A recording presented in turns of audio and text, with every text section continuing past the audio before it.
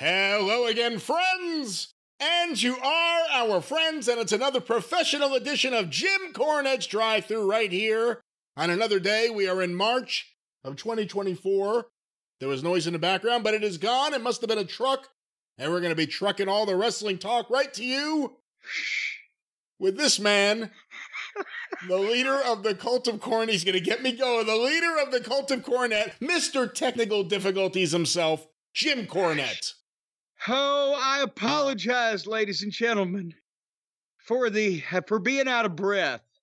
I also apologize for the audio on my side at the top of the program, and the reason why I'm out of breath is because I've been laughing to the point of tears at Brian Last's self-description of his hearing as super strong. And what's funny about that? What's funny about that? I was saying that apparently you're the victim of a government, a victim of a government. See, I thought that was the audio difficulties. I didn't realize it was you doing your own echo. You're the victim of a government experiment. Somebody has snuck in late at night into your home like you were the Lindbergh baby too soon. That was New Jersey. That was New Jersey too soon. That's why I asked. And they've implanted something in your head. Well, you have a slight modulation. Nobody else is hearing this. You're breathing. You're smacking. There's moisture in your mouth. Nobody else is hearing this. For God's sake, and you're maligning now the entire the Skype communication system around the world, and you're modulated. People, I ask you, ladies and gentlemen, people out there of the Cult of Cornette, good time. Am I or am I not a modulator? I think not. All right. And let me just clear my sinuses.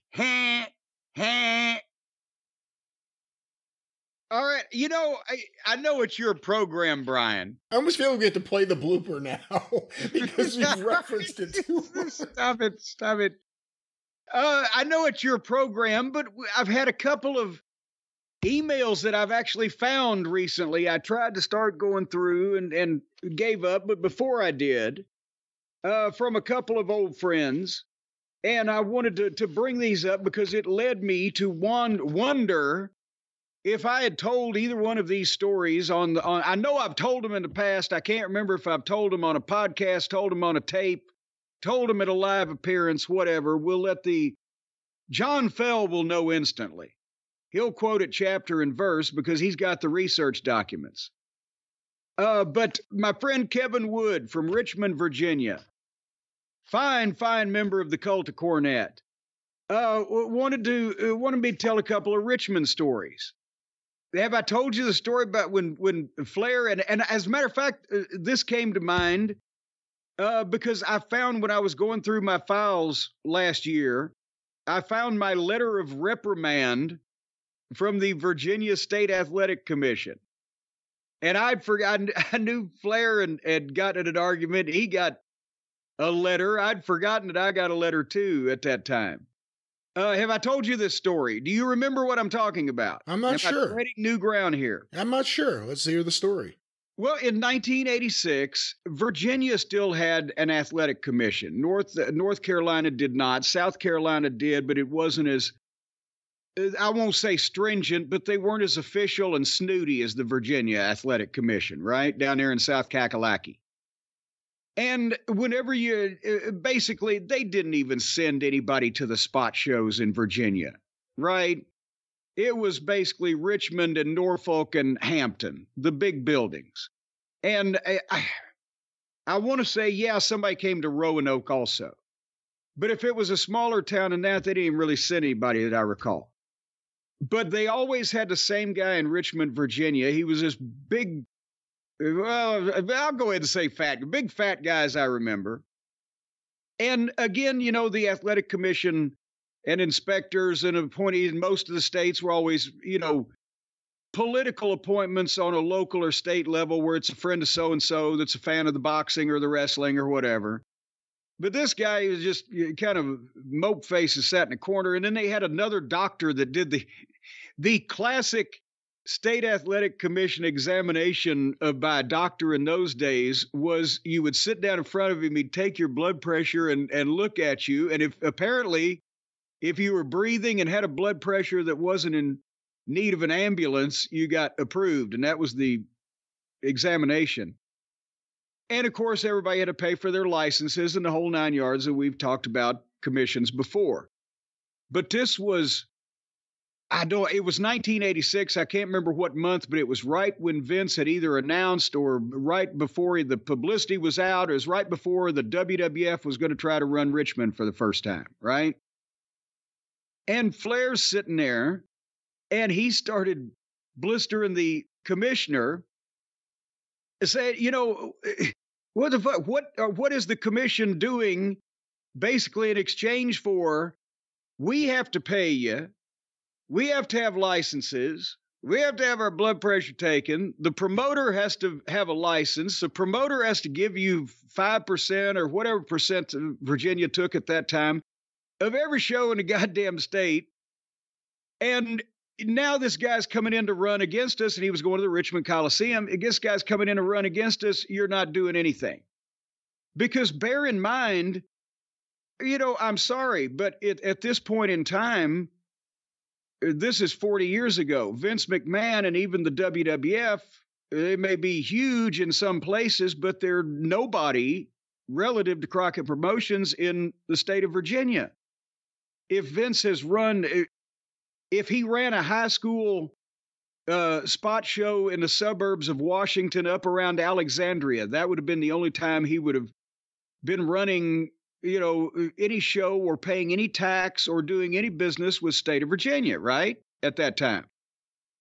But meanwhile, Crockett is not only running, it was a tie at that point, I believe, between the Richmond Coliseum and the Norfolk Scope as to what was the largest arena in the state of Virginia, and the Hampton Coliseum wasn't far behind, and the Roanoke Civic Center seated over 8,000, and Crockett was not only running all those buildings monthly or more than monthly, but shows all over the state, and between all of that, the state was making tens of thousands of dollars in tax revenue on a monthly basis, probably at that point. If Crockett's doing, in 86, we did several six-figure houses in Richmond and Norfolk. If state gets 5% of that, do the math, right? It's a lot of fucking money. So Flair's got a point. What the fuck are you doing for us? Besides coming in here and having his doctor take our blood pressure. And the fucking guy got lippy back with Flair, and by now I'm sitting there listening to it, but by now Flair stirred me up, and I'm like, yeah, he's fucking right. What the fuck? Well, now he's not only got to hear it from the biggest star in the territory and the world champion, but the lippy fucking manager half his age, and he gets hot and storms out. And they sent to Crockett's office letters of official reprimand from the Virginia Athletic Commission for talking to one of their representatives in a disrespectful manner or whatever. I'll find it and read it on a future program. You better. That sounds awesome. And then, and there was one night real quick, and I can't remember all the details because I didn't see, but we're sitting in the locker room again in Richmond, and JJ and Arn had been in the ring. I think we were shooting TV, but we're getting ready for whatever we're doing, right?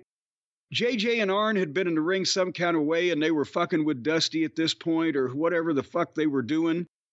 And some guy had hit the ring on them to getting the heat on, doing whatever they were doing. And I just remember the door busts open and Arn comes in with his fucking hand. God damn it, Jesus Christ.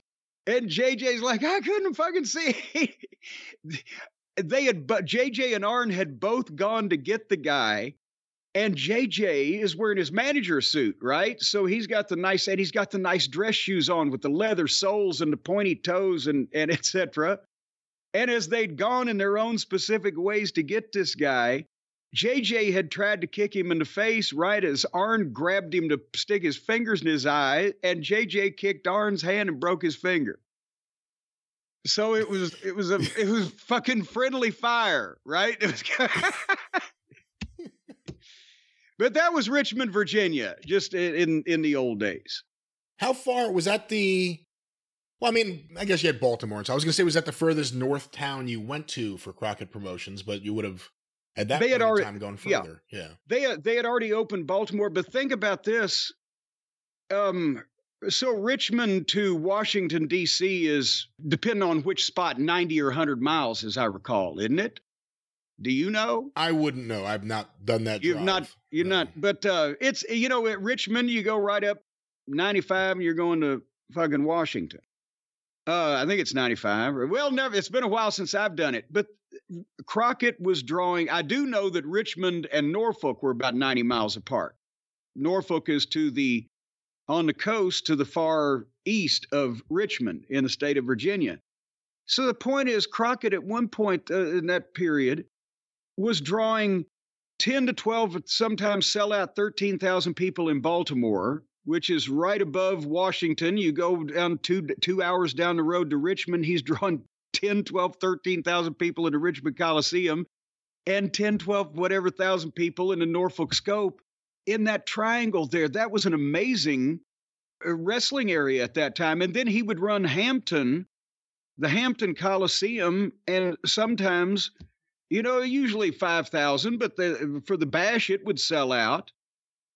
And Hampton is in between Richmond and Norfolk. So it was fucking ridiculous. The amount of people and the repetition we got. Well, as they say, Virginia is for lovers, and I'd love if we moved on from Richmond. Well, we will, because I got another email from another old friend of mine, Brian Lieberman, who he's a fan of the piss-drinking investigative reporting on the 605 podcast several years ago. He's smart man. Committed that chapter and verse to memory, but anyway, he had a question that I wanted to mention because everybody said, Cornette hate women's wrestling. Cornette doesn't like the women wrestlers. No, I dislike bad wrestling of all genders, and I also am a little bit overfed with the amount of it in, the quantity of the promotions these days.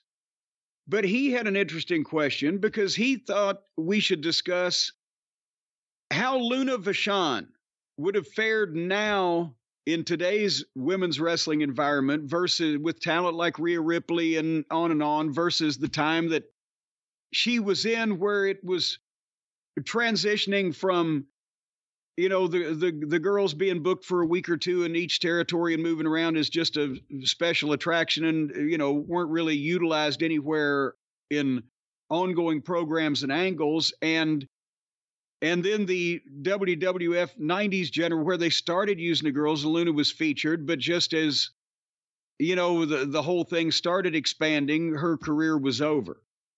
And I thought that was a pretty good question because, Luna, again, she was smart to the business psychologically because she had grown up around it. She was Butcher Vachon just passed away, we should mention, last week. And Luna was his daughter, adopted daughter, before somebody does, I got you. But she was in the family, and she was took a lot of pride in the name that Vachon had from her Aunt Vivian and Mad Dog, and not only in the Quebec territory, but around the world with Mad Dog. And she was very respectful of the business, but she understood it, and she was smart to it.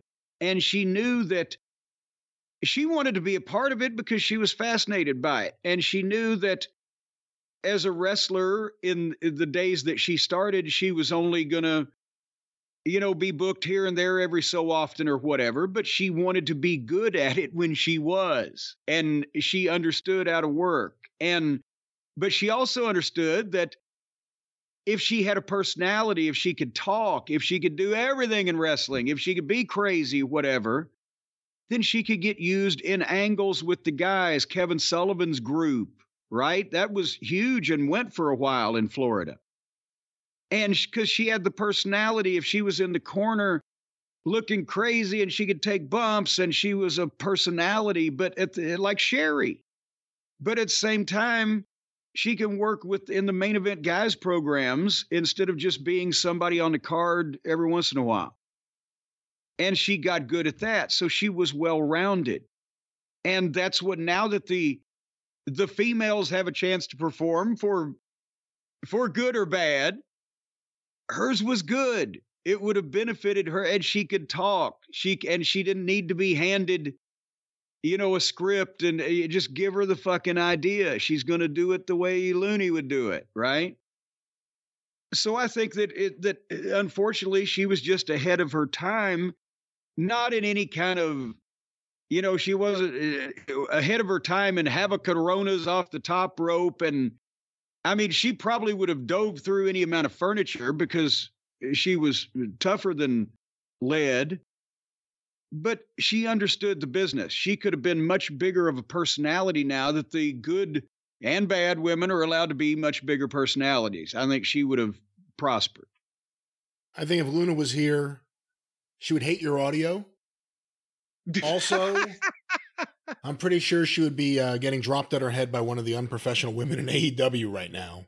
Well, I think she'd be getting back up and dropping a few back the other way. And then they would punish her by suspending her with pay forever. The AEW way.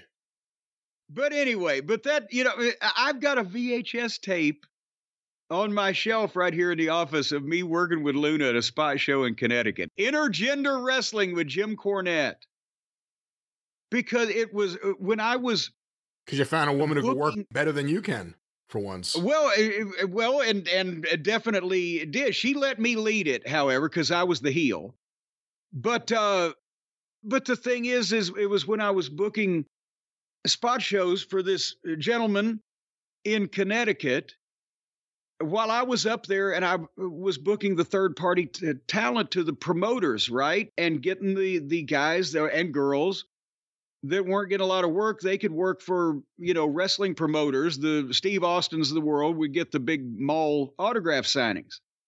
Well, one of the guys who was doing the big mall autograph signings wanted to run spot shows, and he was hooked up with some of these high schools in Connecticut.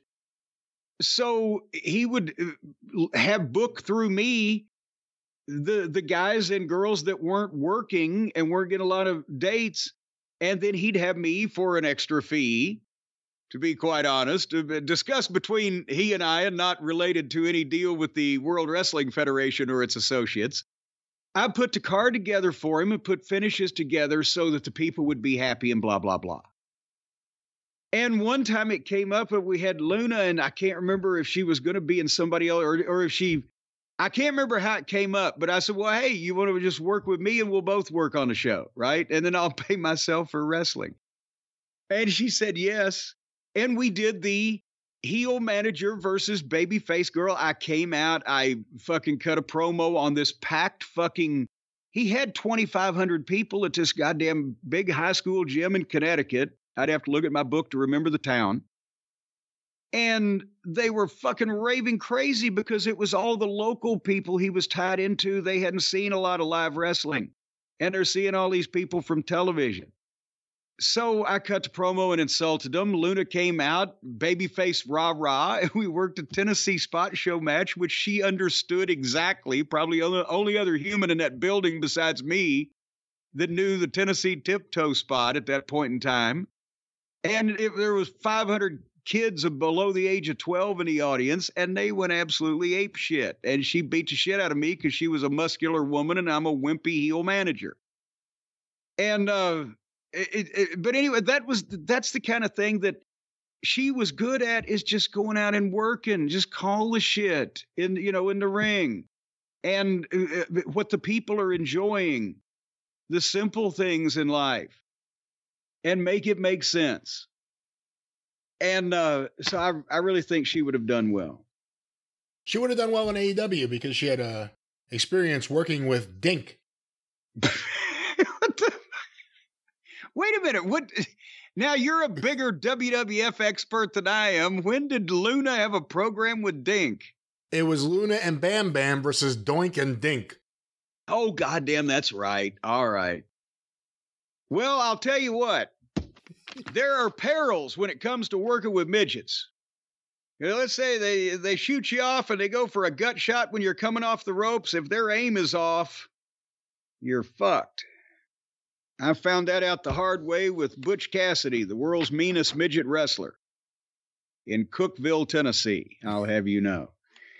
All right, well, it's your program. Did I mention that all the Jim Cornette merchandise is going back on sale at jimcornette.com on Saturday, March 9th, which is going to be about the time y'all are hearing this. Now that we have caught up and made all of the customers happy with the orders for the tag team action figure sets, which, of course, the Midnight Express, both versions, or the Heavenly Bodies are still available now at jimcornette.com with even a shorter wait time than it has been for the past few weeks because we've caught up. Still, it's not going to be instant now. We're not fucking Amazon, but it's going to be briefer than normal. How about that? How about that? How about that? You tell me. How about that? Well, I'm about it. All right. Well, there's no transition. There's some kind of funny business over here going on. I don't know about you. I don't know about the funny business over there, but like a Cyclops, I am determined to look straight ahead. And I shouldn't use that phrase now that I think about it today. But we have a lot of things to talk about, a lot of things to review. Why don't we start with whatever you saw on Raw and get that out of the way? Oh, boy. Let me dig deep in my notepad here, because there have been so many programs that we've tried to pay attention to over the past several days. This was Raw from March the 4th, and it broke all of the patterns, all of the norms, all of the pattern that this show has been in, and that there was only one big major speech. I tuned in to see Raw for the speeches, and they gave us a bunch of wrestling matches. So there's no need to talk about those. But the big speech, the one that really furthers along our path to the next big speech on Friday, which everybody's waiting for, was the one with Cody Rhodes and Seth Franklin Rollins. And they were in San Antonio. How many people did they have? Can you Google this information, or is this at your fingertips? How many people did they have in San Antonio, fucking Texas? Are you speaking to me? I can't hear you? I was looking up the information you requested. Give me a moment. Well, you could say like they do at the cash register at the Wendy's. Just a moment, sir, or something like that. I'm not listening to your etiquette thoughts about the cash register anywhere. What arena was this? Well, I don't know, because it wasn't the Joe and Harry Freeman Coliseum. That's where we used to have our shining moments in San Antonio. It's a big new fucking building. His shit looked like Madison Square Garden from the outside. Here it is, WrestleTix. Final count for Monday Night Raw, the Frost Bank Center. Frost Bank Center. This looked as big as San Antonio was last time I was down there. Tickets distributed, 13,748. Jesus Christ. It is the 5th consecutive TV sellout for WWE. The fuck? And the announced attendance was 14,866. The last time they were there for SmackDown in October was 14,149. They turned San Antonio into a hot market. I was about to say, Jesus, when I lived in Dallas, we went down there once a month. San Antonio wasn't drawing shit. I got to be quite honest with you. That is not the scene of any of our greatest triumphs. We couldn't buy a house in that fucking town. And they made the crowd shots they did have looked like it was a goddamn stadium show. And here's the thing, just again, San Antonio, my hat's off to you. That the fucking building, the entranceway still cut off thousands of seats. How big are the goddamn buildings down in San Antonio these days? It's overpopulation is what it is, Brian. There's too many fucking people.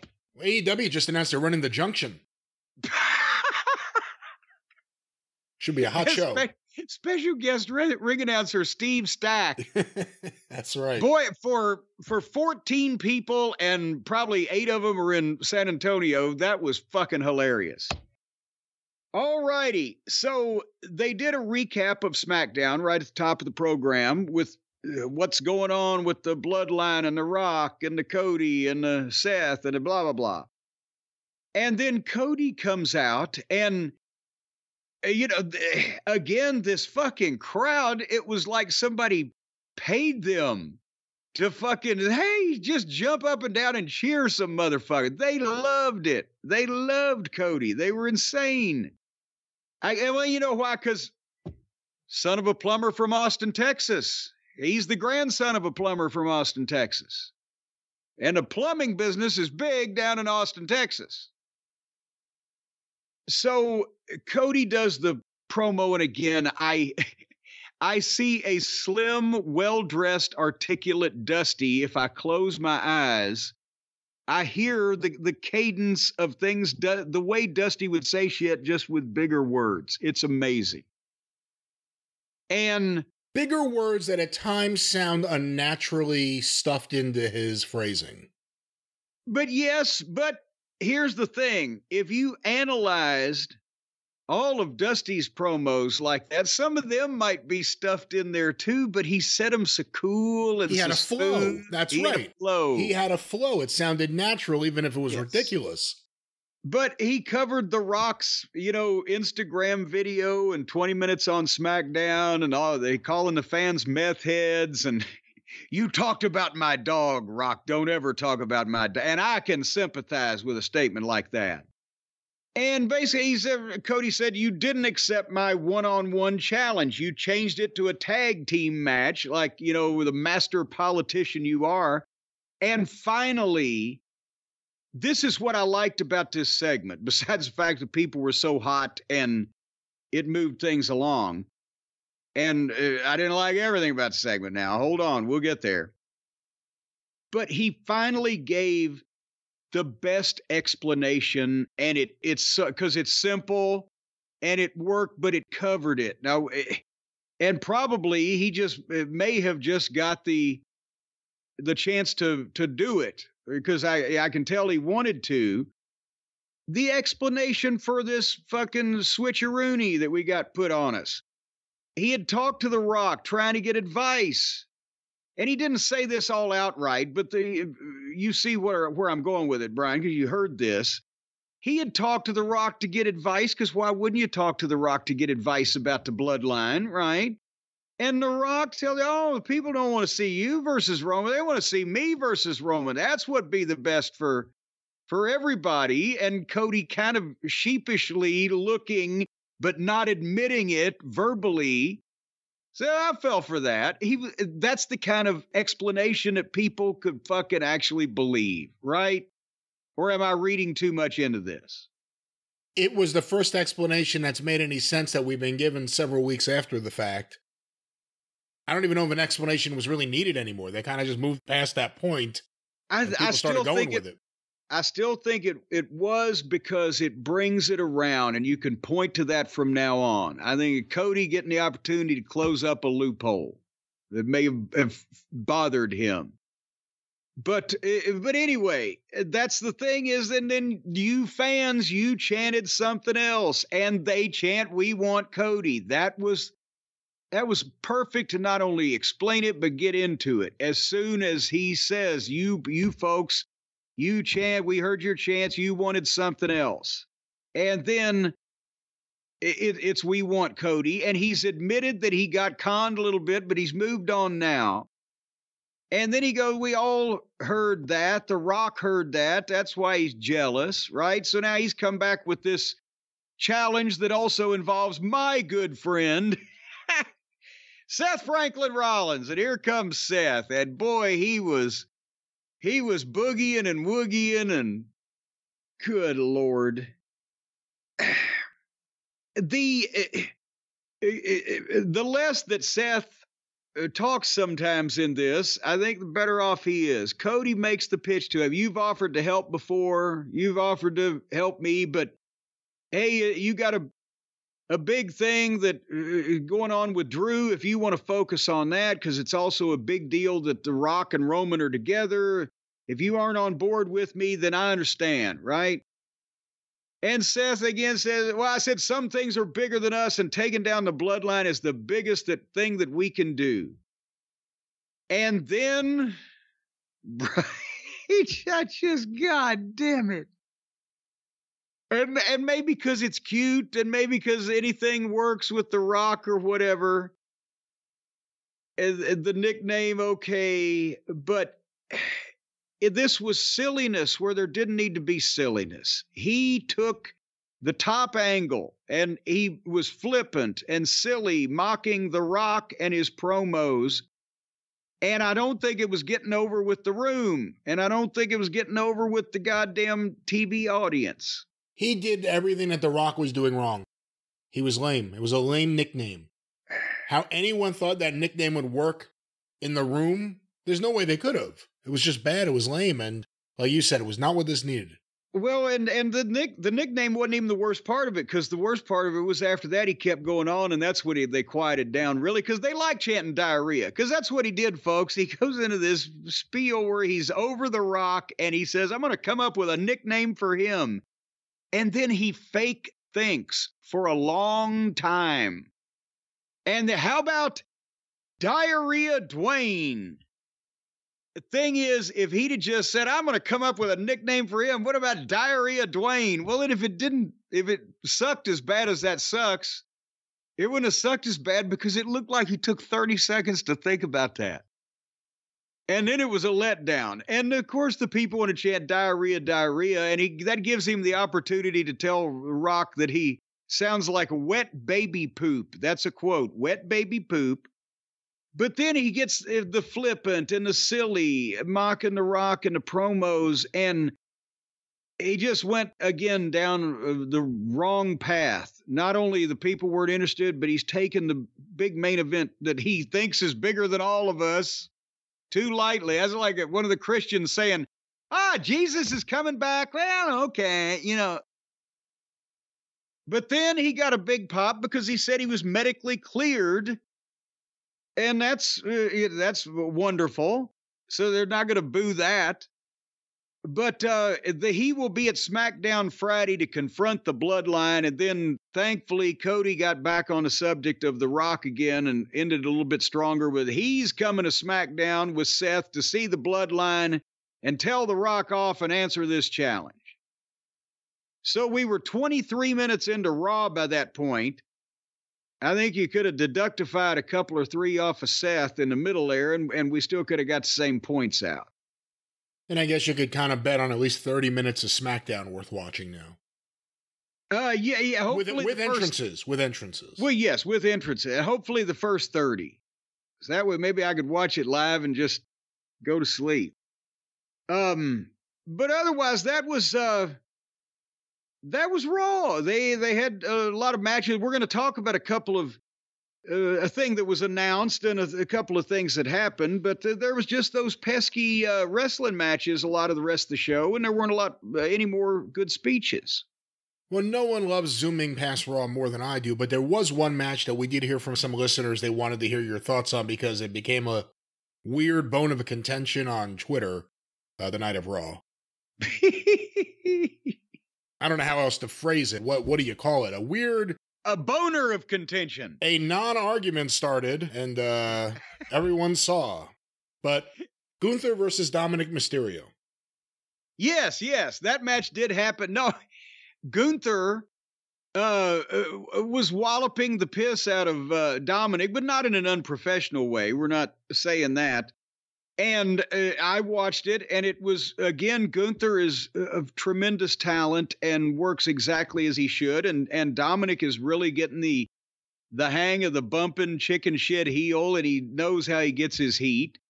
And this was a heel versus heel match, and it was with the big badass, fucking foreign menace Gunther against the little Weasley goddamn smart mouth heel. So people are naturally want to see Dominic get his shit kicked. And they had a nice match, but the the most innocuous of spots that they did right at the opening of the match was apparently sent Uncle Dave Meltzer over the goddamn edge of the cliff, like the lemmings falling into the sea, and he started arguing with people and or knocking the wrestling business itself in order to justify, I'm not sure what. I don't know. I came in on it in the middle. Do you have the tweetage that led up to where I saw this statement he made? I think so, and I'm just kind of getting caught up to this stuff too. But because Dave is basically, while you're finding that, Dave is basically, going off and arguing with people that it's either real people or sometimes even people with 4 followers that you think, could this even be a real person? There's no picture. He's fucking arguing with them, right? Or if they agree with him, then will make outlandish statements in furtherance of whatever they agreed with him that don't have anything to do with whatever the fuck they agreed with him about. And those people have 4 or 5 followers also. How does this man have the time of day? Well, this is neither of those cases. And again, maybe less time on Twitter, more time correcting things in the Observer. And then you don't get people talking about you reporting that Shibata had his brain removed. But John LaRocca, and it says here on his Twitter profile, Booker for APW, 2008 to 2012, 2016 to 2019, and president of Premier Wrestling, former pro wrestling manager, 2005 to 2008, and a podcaster on the Fight Game podcast, WONF4W. So that's the Observer site. So this is someone apparently podcasting on the Observer site. So from the Bay Area, involved with the wrestling business. On Dave's team, right? Then. Well, he tweeted out, Gunther versus Dominic Mysterio was such a fun match. Gunther is the best in the world, but Dominic's performance was so great in this match.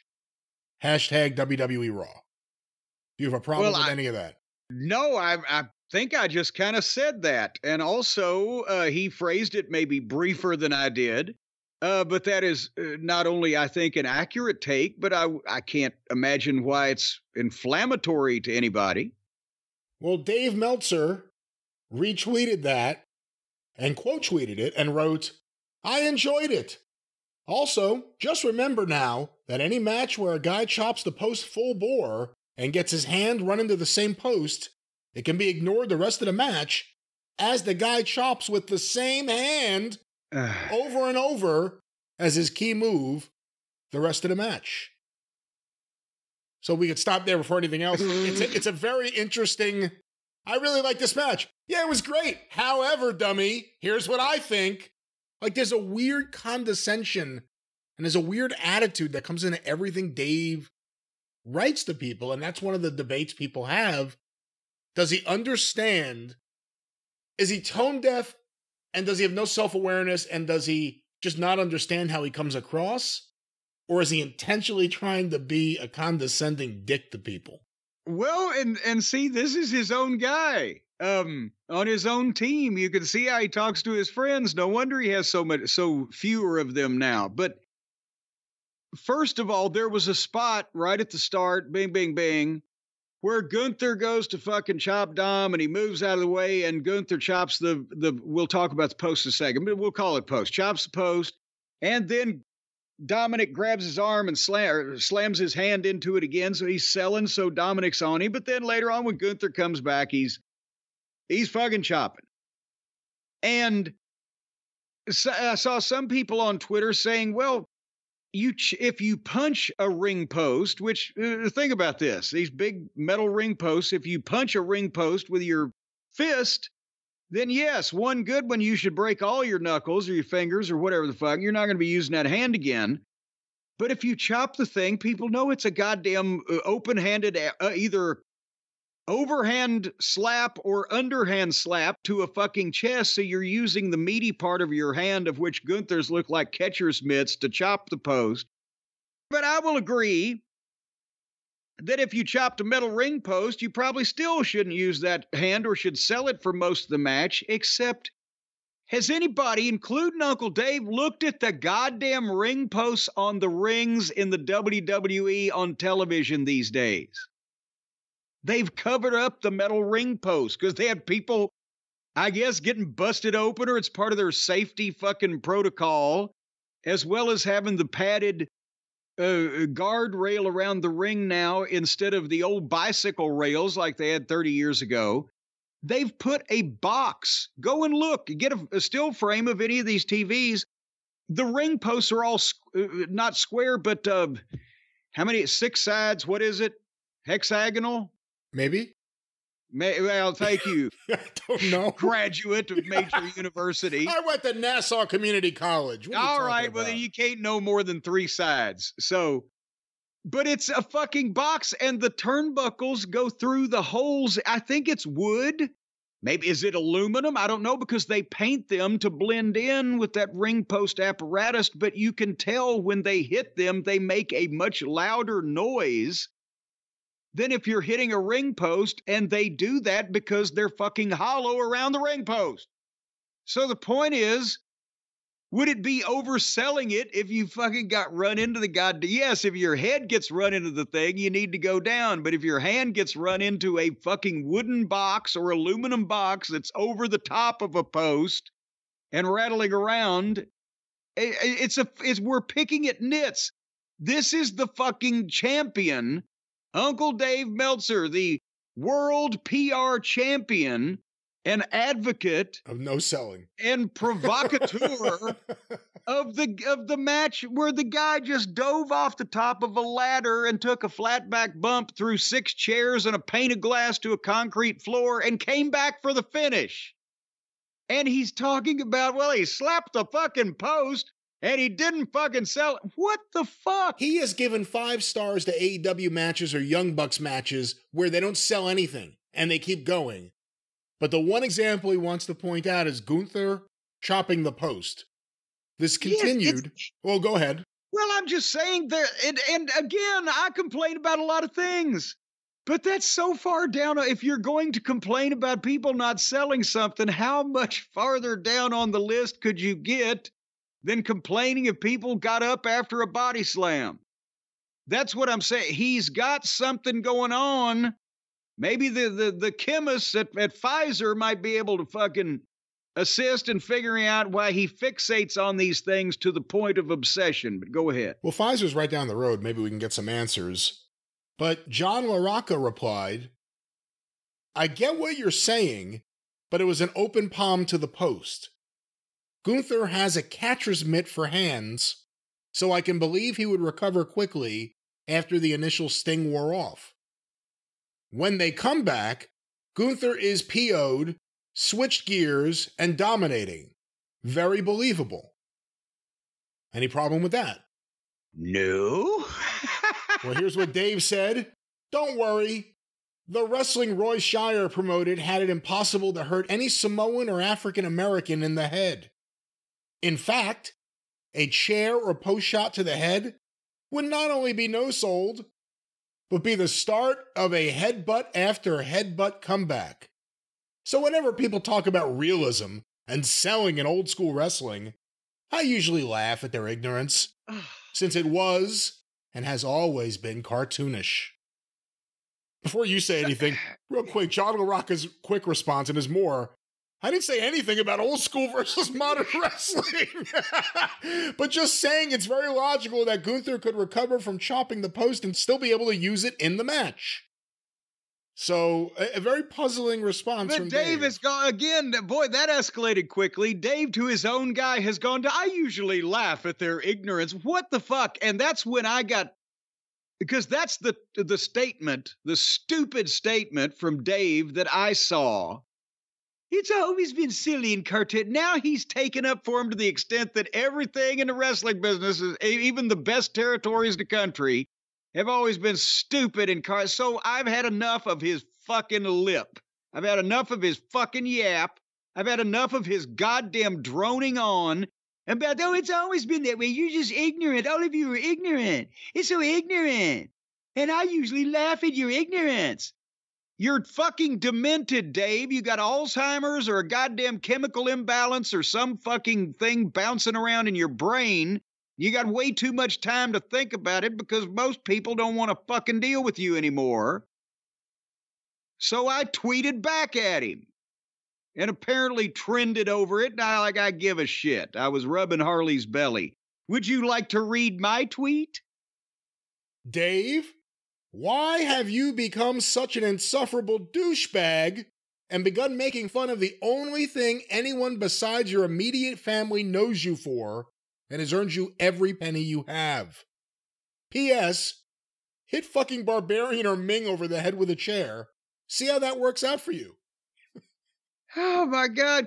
Because now when he's a kid, he thinks back, well, Peter Maivia headbutting those people is equivalent to fucking my favorite young dipshits diving off ladders and cartwheeling through flaming fucking interstate wrecks on the way to goddamn barbed wire fucking death pits.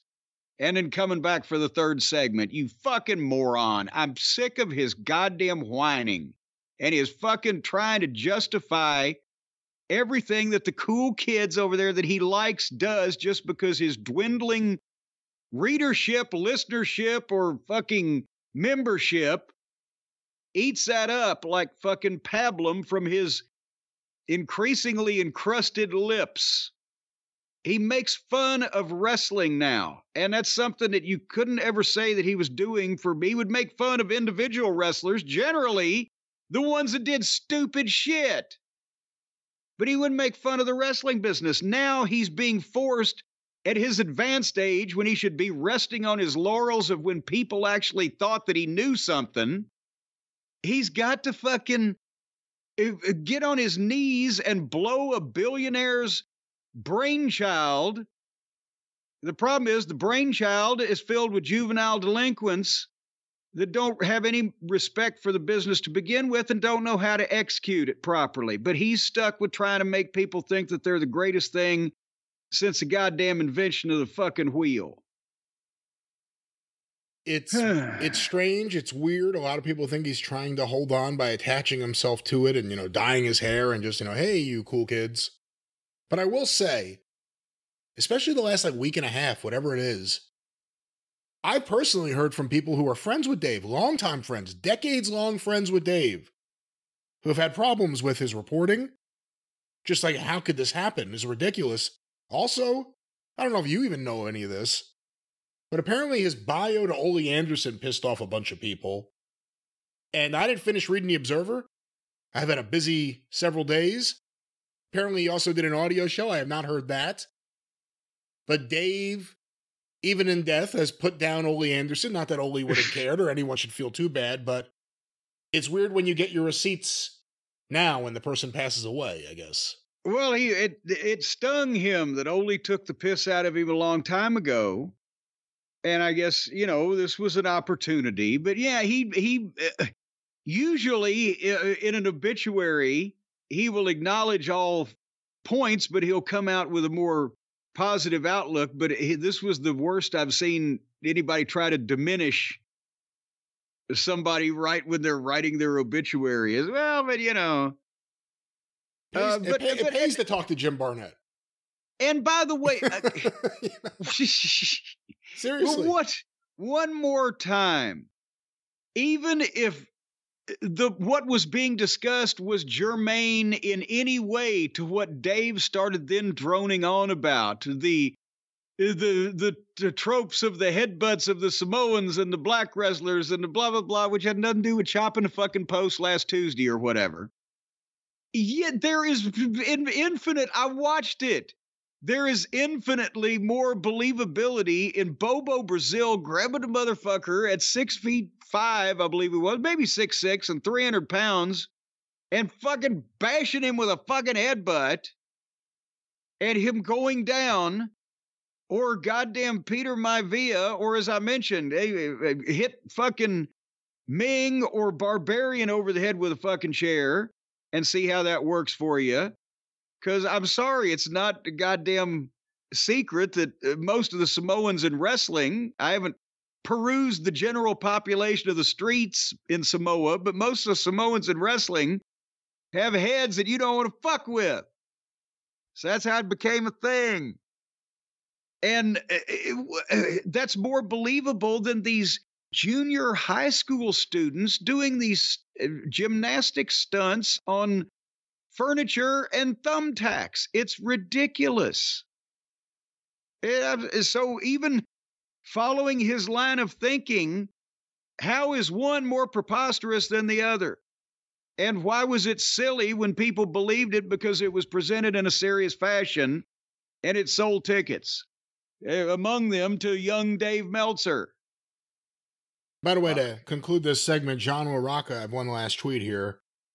So you don't buy that Gunther can recover from chopping the ring post and having his hand worked on by a Weasley heel, but you can buy that Kenny Omega can get stabbed in the head with a screwdriver by Will Ospreay and recover to wrestle 8 to 10 more minutes and win for a 6-star match. He got stabbed with a screwdriver. That was okay. Gunther chopped the post. Got compared to wrestling from 50 years ago. Oh, God. Well, Jim, maybe Dave just needs a good night's sleep.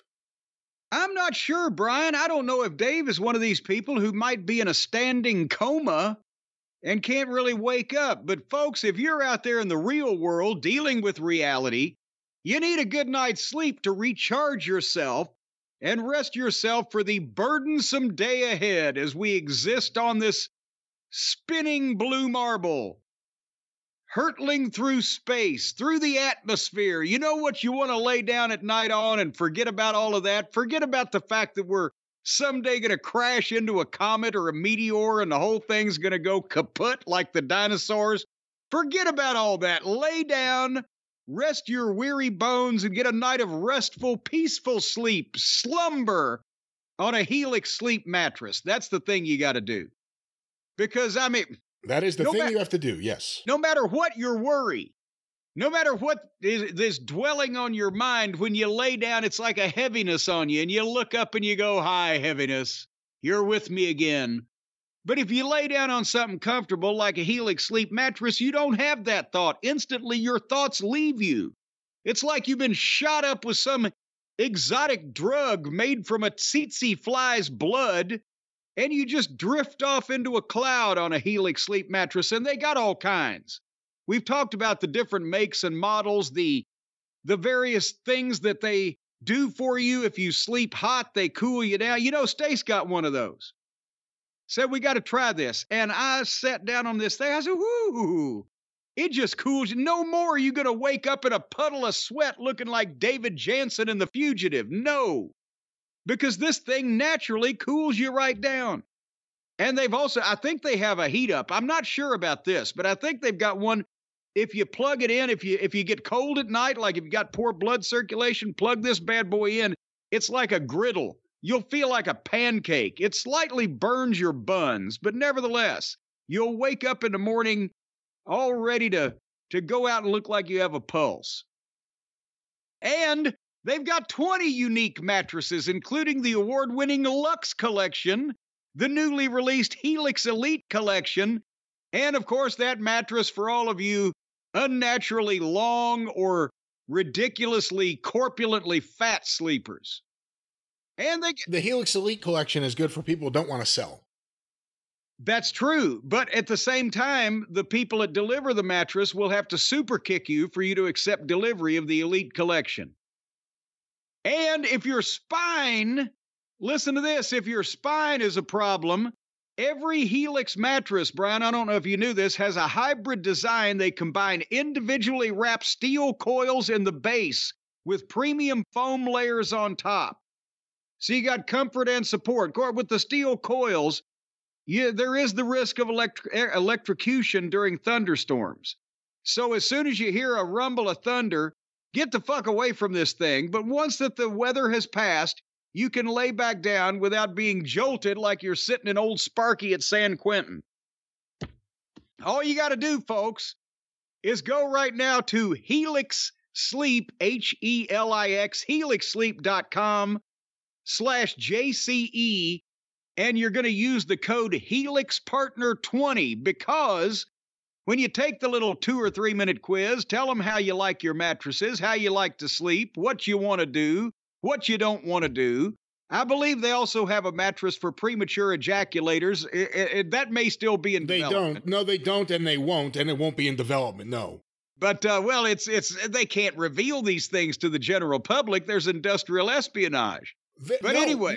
Industrial espionage over this, really? Yeah, and if you're a Darby Allin fan, they have a mattress filled entirely with broken shards of glass. Well, nonetheless, they don't have that either. What they have are the most comfortable mattresses. Maybe you need something firm. Maybe you need something a little mushy. Whatever it may be, Helix has it. What's that? That's their pudding collection. The pudding collection. The pudding collection is nice. You'll just feel like you're sleeping in Jell-O. But right now, if you go to helixsleep.com/JCE, use the code HelixPartner20, you're going to get 20% off all of the mattress orders and 2 free pillows. How in the world are you going to beat that offer? helixsleep.com/JCE. Use the code HelixPartner20, 20% off all mattresses and 2 free pillows. And again, no matter what you want to lay down on, just again, if you're an AEW fan and you want one wrapped in barbed wire, they might be able to do that in the Elite collection. But you're going to get 20% off regardless of who you're a fan of, as long as you're a fan of ours. As long as you know who we are, that's all that matters. And get one of those kids' mattresses, too, for the dog. Get all the mattresses you and your family would need from Helix Sleep. One more time, what's that promo code, Jim? Well, it is, the promo code is HelixPartner20, Brian. I've mentioned that numerous times. All right, well, check that out. We endorse them here at Last Manor. We enjoy the Helix Sleep mattresses. They're all different variety, and we have them. And Jim, wrestlers come in all different varieties. A&E Biography, or A&E's WWE Biography, I guess I should say. The newest episode this past week, Sergeant Slaughter. Oh, and I tell you, again, I loved a lot of this because we got to see such good footage, especially early. A lot of people don't know that he was someone in wrestling before Sergeant Slaughter. They don't know about beautiful Bobby Remus. And the training footage with Vern in his barn, I always get a kick out of. And I'm wondering, God damn, that was a tall barn. I'd like to have seen him when they were building that thing. They were way up there. But I loved working with Sarge. He's a great guy. Was always fun. Was one of the best working big men in the business during his era. And, when in the WWF, whether he was agent, commissioner, whatever, he could cut the promo. He knew how to get things over. He wasn't, going to be an asshole or put his foot down about anything. And it's just fun to be around, backstage and, just hang out with. So, because again, the common thread in a lot of these, any kind of biographical piece on any of the wrestlers is that most of them were fans as kids and they had an affinity for the business. They wanted to get in it. And also it didn't hurt when a lot of them, like Sarge, were big kids and, played football or wrestled in high school. And we were talking about, you and I, before we went on the air real briefly, that you never noticed he had a lazy eye. And truthfully, I didn't, I saw it when you would sit and talk to him, in his later years, but it wasn't like it was a pronounced thing or whatever. But I did not know that he had a nickname. Apparently the kids picked on him, even though he's a big kid. When he wore his glasses, one lens was thicker than the other, and they called him Cyclops. And, so you don't think of guys like Sergeant Slaughter being the victims of schoolyard bullies, but it happened apparently. And he heard about Vern Gagne's training camp, and You know, of course, the story was told. Had you heard this before, that he got in a fight with Billy Robinson and Vern broke it up and offered him a spot to come back to the camp? I never before, and I hope it's true. I'm not doubting it. I hope it's true, but I never before heard, as Sergeant Slaughter's wife put it, that he kicked the crap out of Billy Robinson in front of everyone. Well, that would be the all-time whopper to make up. It's almost too outrageous to make up. Well, but the thing is, Sarge didn't say it. His wife did. And his wife probably wasn't there in person.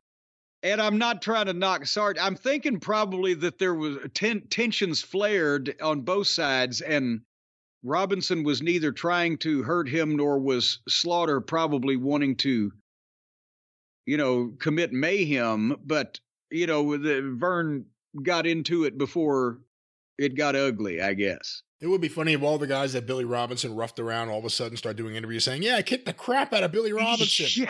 And then that becomes his reputation going forward. He got the shit kicked out of him by everybody. He's dead. There's no film. We can say what we want. But it seems like that would have gone around a little, because the one time, right, with Peter Maivia. But that was in front of everyone, though. But at the same time, at camp, there would have been some people at camp. But that's the thing. Who was in the camp? Because this is after Ric Flair, but Chris Taylor was in some of those videos, and obviously he never really developed as a pro wrestler the way they hoped, so maybe he was getting some extra training. But Steamboat was after Sergeant Slaughter, right? Yes. I'm not... Who else was in that footage? Well, it was Vern, it was Chris Taylor, it was Robinson. It was somewhere around 1973, though, so the point is... It would have circulated. I bet at some point somebody in the AWA would have told it, just because Robinson had tension with some people. But nevertheless, here, I'm going to say this at the top of the program because it's a recurring theme. His ex-wife, who now we find out at the end of the program he's reunited with in their golden years. But they were apart for many years, since the early 90s. She says, I never liked the business. I never wanted this. I never liked her attitude. And this whole goddamn, I'm usually sympathetic with every family member, except for who was the goddamn weirdo that Missy Beefcake. Well, no, the weirdo that Matt Bourne had hooked up with and let him fucking OD or whatever. But Nurse Ratchet. Yes. But normally I'm sympathetic to all the family members, but this fucking woman, I'd about had enough of her lip about 3/4 of the way through this fucking program. Oh, come on. No, because not only did she have a bossy attitude, but again, it was illustrated that when, I'm jumping ahead here, we'll go more chronologically, but at one point, Sarge is in the WWF and they go to the Poconos, and I know where they're talking. They used to have wrestling at some of the resorts there every once in a while. And Sarge is working with the Iron Sheik, and the wife who never goes, and that takes the daughters who never go to wrestling. And Sarge gets potatoed by the Sheik and busted open, and he's bleeding. But they're now 40 years old. They're grown adults. And these daughters are still crying about it. There's been a lot of... Bret Hart thought the Mongolian Stomper was killing his father. When Stomper showed up at the house one day to get his check, Bret ran and hid under the stairs. But they were children of wrestlers, and as they were smartened up to the business and grew up, these girls were deeply affected by that. I don't think by the incident as much, or maybe as more, as by their mother's reaction to all this. When Sarge comes in and says, yeah, I'm going to turn heel and main event WrestleMania in front of 100,000 people at the LA Coliseum. Yeah, well, he believed it at least. She said, you're going to ruin our lives. I think she was never liked the business to begin with and was informing their daughter's opinions on it. I never met this woman, obviously, because she never came to the fucking... He main evented WrestleMania. She didn't come and watch. Look, you have no idea what it's like to be both a wrestler's wife and a military man's wife. It's just double taxing on the person. Oh, now don't be a smartass. Well, let me ask you this. The incident, as you talked about it earlier, because I hate to say I thought this. I love this documentary. I thought this was great. And I thought the family was wonderful. But when he talked about bleeding in that match with the Iron Sheik, how bad of a hard way would it have been to cause the amount of blood loss that they were talking about? Was it a hard way? Or was Sarge wrestling as he would, I guess, before an average Poconos audience? I don't know. What do you mean? Did Sarge cut himself? Did Sarge do it intentionally? No, because it was a spot show at the Poconos. No. Not at that period in time would they have. Now, Sheik may have been, who knows, he may have been itchy to goddamn have some blood to get some heat to braba. But no, it was probably a hard way, but at the same time, it also probably wasn't it's 40 years later, it wasn't a ludicrous amount. It wasn't like the alley fight match with fucking Patterson amount of blood or whatever the fuck, but the daughter saw it, and you can tell the mother hated everything about wrestling. She wouldn't let him bring his fucking gimmicks in the house. He's living. She left him over the Iraqi sympathizer thing. Yes, and divorced him over the Iraqi angle. So I have no idea how committed he was to all this. It makes me respect him so much more. Oh, well, I'll tell you a couple of stories, but the thing is, I was going to say is he still lives in Burlington, North Carolina. It's beautiful out there, out in the woods in North Carolina, but home of Burlington Industries, Burlington Coat Factory. You've heard of those people. Big textile area, but nevertheless. That's where it's from? Yeah. I thought it was from Burlington, Vermont. Nah, fuck Vermont. They know about coats. That's why I thought it was a coat factory. Oh, they know about textiles in the Carolinas. But anyway, he's got a regular nice house, but he's got none of his wrestling stuff in the house, I guess, because they're back together now. He's got tens of thousands of dollars of his original prize memorabilia and collectibles in tubs in the garage. So I just didn't like this woman. Love Sarge. Didn't like this woman. It was nice to see, and I'm someone who collects Sergeant Slaughter figures. I love the fact that there are multiple kinds of figures across multiple toy lines in and out of wrestling. And he seemed to have everything. So here's someone who did save everything. Because I was looking at what he had there. It seemed like he kept at least one of everything. And, it's in tubs in his garage.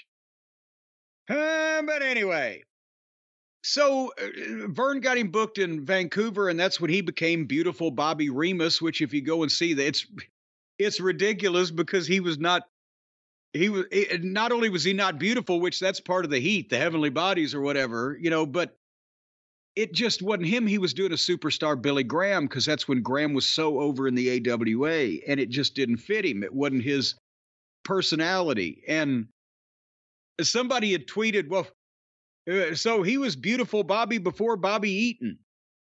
But just to clarify, the original Beautiful Bobby was Bob Harmon, who was managed by the Grand Wizard in the WWF and was also friends with Les Thatcher, and we brought him down to be a sports agent, Bob Harmon. That's right. To represent Nature Boy Buddy Landell when he came back to Smoky Mountain Wrestling. But they had a lot of talking heads on this show, and they should have because everybody liked Sarge. But Gerald Briscoe and Greg Gagne, DiBiase, Hulk Hogan, Mick Foley, Shawn Michaels, Ricky Steamboat, Bob Costas, Bret Hart, and, of course, the reliable Bruce Pritchard, which we'll get to here shortly. How unbearable is he? No matter what he says, it comes across as disingenuous and slimy. Don't make me jump ahead chronologically. So he sees Sergeant Slaughter, that is, too many pronouns, pal, sees the DI, the movie with Jack Webb, and got the idea and put it together. And they had some of the early pictures and everything when he was working on the gimmick. And I did not know that he got the name Sergeant Slaughter from another movie that was a Jackie Gleason character. As much as I love Gleason, I never saw that fucking movie. So there's a bit of trivia for you. There were a lot of things in this documentary. Again, I don't want to jump too much all over the place, but just about talent he discovered. There were a lot of things that I discovered in terms of brought them to Vince's attention. Yeah. There were a lot of things about Sergeant Slaughter I never knew before that I learned from this. Again with his, I didn't know that, but I just figured his name was Bob. You know, the early stuff you see with him, Sergeant Bob Slaughter. Yeah.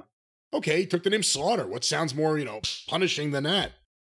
But that's, it's an example here of when guys used to have ideas for a gimmick and be able to take them to a territory and try it out, because he pitched it to Vern, and Vern said, I love the idea. Go to Kansas City and do it. And that's what he did. And I didn't realize how long his break was, because obviously, in those days, there's no home video, but I'm keeping up with like the bulletins of the time that had the newspaper ads, and you see guys' names and etc. And then the early newsletters and good old Terry Justice and his bulletins. You knew that there was a guy by that name in a territory or whatever. And then what I didn't know was that his mother got cancer, and that's why he went back home to Minnesota and ran his father's company, and he was off wrestling for probably about a couple of years, maybe. I'm not exactly sure how long, but this is when, and you never really think about the timeline, he had already come up with Sergeant Slaughter. He was already doing an early version of that. And then he went back to Minnesota to be with his family, and then Vern got him into the AWA, and that's when he became Super Destroyer Mark II, managed by Lord Alfred Hayes. Yeah, and that's the thing, that Sergeant Slaughter, he had done it in Kansas City, and Vern liked the gimmick, but he'd already had Super Destroyer, who was Don Jardine, right? That incarnation. Scott Irwin. No, it wasn't Scott Irwin then, was it? It was Jardine, because this was 1977 or 78. That was. I'll look this up. Check it up. But Jardine, that was Jardine's last run, was it not? As either a spoiler or Super Destroyer, he had done both depending on the territory. Remember, he was Super Destroyer in the Carolinas. Or do I have a brain tumor? I wouldn't call it that, but I don't know what you have, but maybe that it wasn't Scott Irwin. Because Super Destroyer was Scott Irwin in Georgia. That's right. In the early 80s. But the point is, they had an established guy in the territory in the AWA called the Super Destroyer under a mask. And whoever it was, we'll find out in a minute, Vern got sideways with him, and he was gone, and Vern needed a replacement. So rather than bring in a new gimmick to get over from scratch, he brought in another guy to put under an established gimmick and give him to the same manager, Lord Al Hayes. And that way, with Sarge wrestling in the AWA and Vern having a plane, he could get him home every night, and they only worked 15 days a month, and he was able to spend time with his mom, and he told about the touching goodbye and etc. So that was that period of time where he stopped being Sergeant Slaughter just to go home. But that's how much, Vern was a big promoter at that time, and to put him in a top spot after just a couple of years in the business, that's how much they thought of his work at that point in time. Have we solved the Jardine mystery? Yeah, we have. It was Don Jardine. I have a little bit here from kayfabememories.com. Of course, Kayfabe Memories is a part of Arcadian Vanguard. This is from their AWA history, page 23, or number 23, page 2. By the way, this will all soon be in book form, but anyway. The next goal for the Crusher was to unmask the Super Destroyer. Don Jardine had a disagreement behind the scenes with the AWA hierarchy about losing his mask and left the territory. The AWA announced on television that Crusher had unmasked the Super Destroyer on March 25th, 1978 in Denver, Colorado. And by the way, you know why? That because Jardine had lost the mask early in his career when he first started being the spoiler, and it had killed whatever run he had going on. I can't remember what territory he was in. And Gary Hart, who managed him, told it, don't ever lose the mask again. Remember, too, he had problems with the Garden, because you couldn't have masked wrestlers on there until, 73? Yeah. So, but anyway, after Don Jardine abruptly left, Bob Remus came back to the AWA under a mask billed as the Super Destroyer Mark II 1 week after Jardine left. Remus was a graduate of Vern Gagne's training camp in 1974. and had been on the AWA undercard in 74 and 75. So while he was doing that, Pat Patterson was one of the top guys in the AWA in the ring still. This was when Pat was, in the process of going to the WWF first as a wrestler and then transitioning to announcing and working in the office or whatever. But he had told Pat about the Sergeant Slaughter gimmick, and Pat took the pictures to Vince Sr., and of course they loved it, and they brought him the first time to the WWF, where he got over, fairly quickly as a top heel. And, again, that's where he really wanted to stay for most of the rest of his career, because he always got over in that territory and in that environment. And as we'll see in a minute, he had to take the break from Vince for a while because he was making money. But the alley fight that they had the highlights of, and they have to turn the chroma down on the color when they have blood now, I guess, on A&E. But that match, think about this.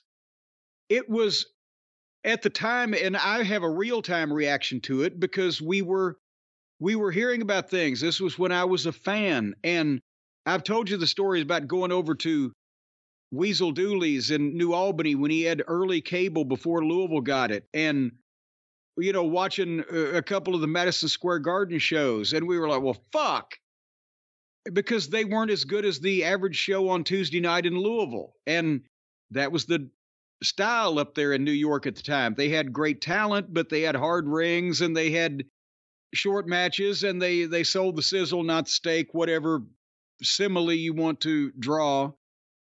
So I started driving the 40-mile round trip or whatever on Saturdays to see the Georgia show on TBS. But it still, when that alley fight match happened, it was so different. It was sought after with the VHS tape traders. It was completely different than the normal WWF style matches. It was like San Francisco meets the AWA and two of the best workers. And just it could have been on an NWA program. And that was, at the time, it stood out, and it really made Sarge one of the darlings of the smart fan set, as small as it was back in those days. But think about this. He trained in 73, 74 and turned pro, and then took a period of time off. But by 79 or 80, he's one of the best working big men in the business. So is it 4 or 5 years full time? He's on top in Madison Square Garden. He's fucking tearing the house down. And then I got to see him some also when he first went to the Mid-Atlantic and started working for Crockett. And he fit right in with all of those guys because he could go. But I mean, you obviously, even though you are too young to have seen that or been around real time, that's probably one of the first things your attention was called to when you started trading tapes, wasn't it? Was the alley fight? The alley fight. There were certain things in the early 80s that in the early to mid 90s had like a lore around it. Tiger Mask Dynamite Kid, there were certain matches there. The alley fight match. Tiger Mask Dynamite Kid in the Garden, just because you want to talk about things that stood out because it was so different than everything else they ever saw there. The crowd reactions to that made it. But the alley fight was incredible, and I liked it better than the Sheik Slaughter one in 85 or 84, which was a boot camp match. That was the second big bloody Slaughter one, because the Garden was lit better, and Slaughter came to the ring wearing white. Even though he was a heel, he wore white. Looking now, it's like, okay, he knew he was about to do something. But it was a level of violence you never saw in WWF. And Pat was such a tremendous worker. And all the time he spent in San Francisco working with the best talent. And that's where he got his booking mind from, Roy Shire. And Sarge was just, he was mobile in those years. And that's the thing that, they didn't show a lot of the Mid-Atlantic Crockett clips and everything, but he was the one thing that they did make mention of him getting over the team of him and Don Kernodle, but They skipped the Greensboro cage. I mean, a 16,000 plus seat sellout and enough 1,000 people turned away to be able to get announced on radio. Don't go there, and close the fucking interstate exit. Cause Starcade. And, they skipped over that, but I know for the bigger picture. But they spent a lot of time on the Sergeant Slaughter limo, the camo limo. Do you know where that thing ended up? It may still be there. I don't know. I think you told me it was in the parking garage at Titan Tower. Titan Tower. I want to say it was sitting on a second floor in the garage, because every time that I ever went to the office, I would go in the entrance to the garage, and you'd have to go around a couple of times to get to where we could park to go in the elevator easiest. And I would pass that thing. It had like 4 flat tires, and it hadn't been washed in, good God, I don't know, this was 96, 97, 98, 99, however many years. It had a layer of filth on it, but it was cool as shit. And I couldn't believe they didn't do something. Maybe now they've taken it to one of their many warehouses and caves and labyrinths and caverns that they store their things in around the area. But then they jumped into the Sheik and Sarge program and making him a babyface. And that worked, incredibly well. We talk about Jimmy Snuka being the hottest babyface they had in right before Hulk Hogan, but Slaughter was right before him, right? It's even crazier. It was all at the same time. That's how hot things were. In early '84, right after Hulk Hogan won the title, and he was the hottest thing in all of wrestling worldwide, you had Sergeant Slaughter and the Sheik start up, which ends up being a multi-month major feud, putting Sergeant Slaughter in the talks. Is he the biggest star in the company? Even though Hogan had the title, there were talks. I mean, Slaughter was a big deal. At the same time, you have Snuka and Piper playing off the Snuka popularity of the year before with the best heel they had seen in forever. That lit things up. Hogan didn't have a feud. It was just Hulk Hogan coming to town against whatever heels there. Big John Studd, Nikolai Volkov, Iron Sheik. Didn't matter. There was no feud. It was just Hogan coming to town. That's how hot he was. He didn't need a program yet. And it plays into everything with Hasbro, because it isn't just a wrestler got his own deal somewhere. It was one of the most popular wrestlers in the world, who's up there with your champion, who's been reliable and effective and all these things, is trying to do something outside of something Vince gets a cut of. Yeah. Because that was the thing. Sarge was, at that point, you could say, you could make a case, he was the most over babyface in the business, and Hasbro wanted him for G.I. Joe, and Vince had the deal with LJN Toys, and that's where his wife says, well, I told him he could always be a wrestler, so he gave Vince his notice. And it was a good move. Yes, that it was a good move.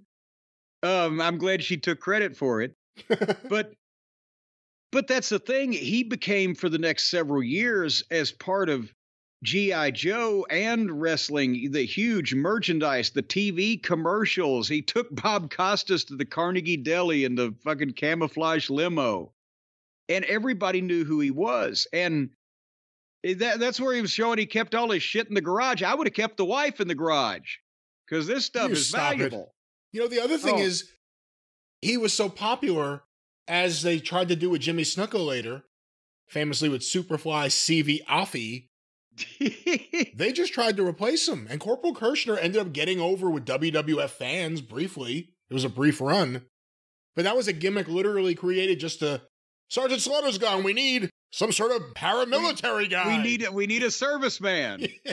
Corporal Kirshner. I thought he did a better job when he hosted the rock concert, though, to be quite honest. No, that was Don Kirshner. Oh, never mind. Corporal Kirshner.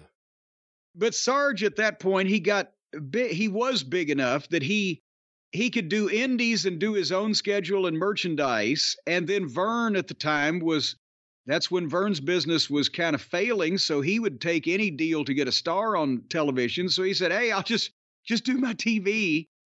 And so that way Sarge got more family time and blah, blah, blah. Sarge, you thought our schedule was easy in the early 80s. Now you just got to come to Vegas once a month. Yeah. And there'll be no people there, but you'll be on television on ESPN. And Billy Robinson will be working in the hotel, so you can go say hello to him. But now here lies the problem that a lot of wrestlers wouldn't. Sarge had a unique opportunity there to be, a star with G.I. Joe and national brand and blah, blah, blah.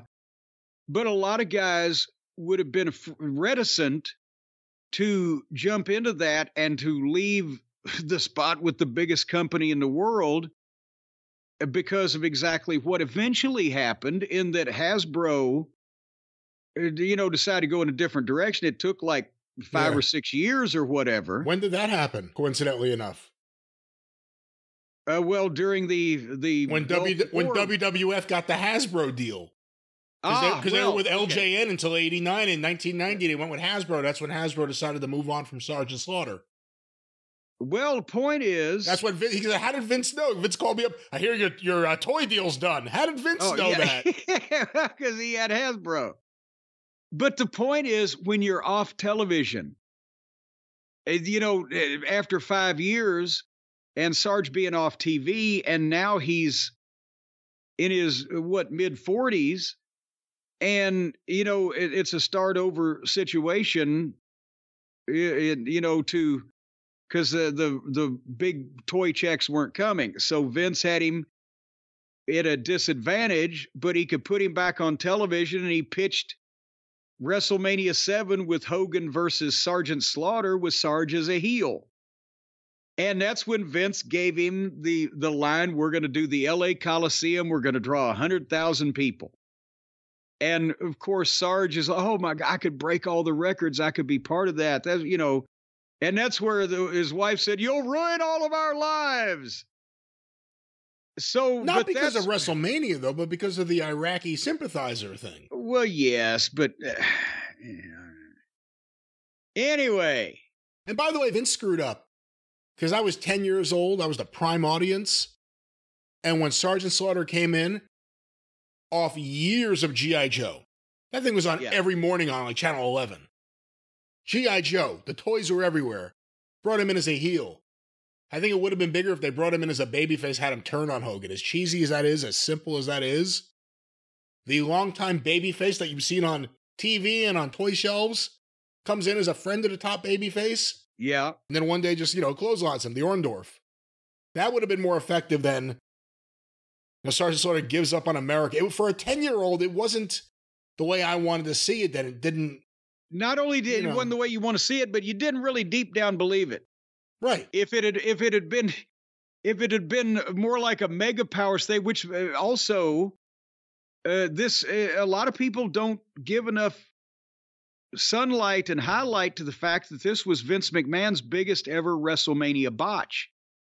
If they had followed what they did with Hogan and Savage, with Hogan and Slaughter becoming a super team, G.I. Joe and Hulk Hogan Real American, and then Slaughter turning on him for a personal issue, but Vince could not, now that in hindsight that I know him, I hadn't worked there then, but now that I know him, Vince could not control himself. He had the idea that, God damn it, this thing in Iraq is going on, and if Sergeant Slaughter, an American hero, is a sympathizer, and Hulk Hogan, my Real American, can drop the leg on him, and a blah, blah, blah, and he wasn't going to change it.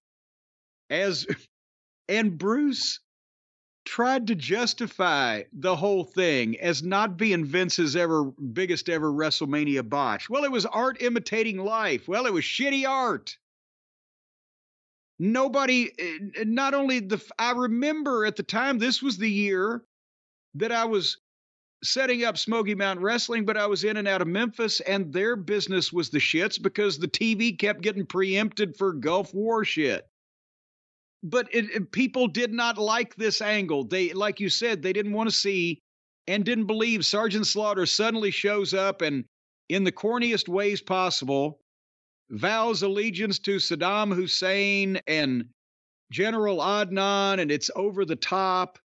but the local sponsors didn't like it. The TV stations didn't like it. The WWF had to issue the statements, well, the views of Sergeant Slaughter do not represent ours or this station. And then Vince wants to double down on it and put the belt on Sarge over the Warrior. And that's what Bruce said, oh, shit. But they still wouldn't give up on the thing when it was obvious that nobody liked it. They showed a column by Steve Beverly. He was writing a column for several newspapers at that point, the guy that did Matt Watch. And everybody was calling it tasteless. And I remember fans' reaction. They didn't like it. So then that's where Sarge's wife said that Vince called her directly and told her, well, we've had some death threats. And they got him 24/7 security. And Sarge was loving it because he loved the heat. And then Bruce tries to bury Jesse Ventura for the idea they had to burn the American flag. Sarge wouldn't do it, but they burned Hogan's T-shirt. Yeah, that's weird for a couple of reasons. One, Jesse left in like August of 90. Yeah. So I got to look at the timeline and see if that makes sense. But the second thing is what Sergeant Slaughter did in 84, the end of 84, going to G.I. Joe. This was right when Jesse had the falling out with Vince because he signed his own video game deal with Sega. And Vince went crazy and said, you can't do it. And Jesse said, the hell I can't. And Vince fired him, causing Jesse to sue him and win.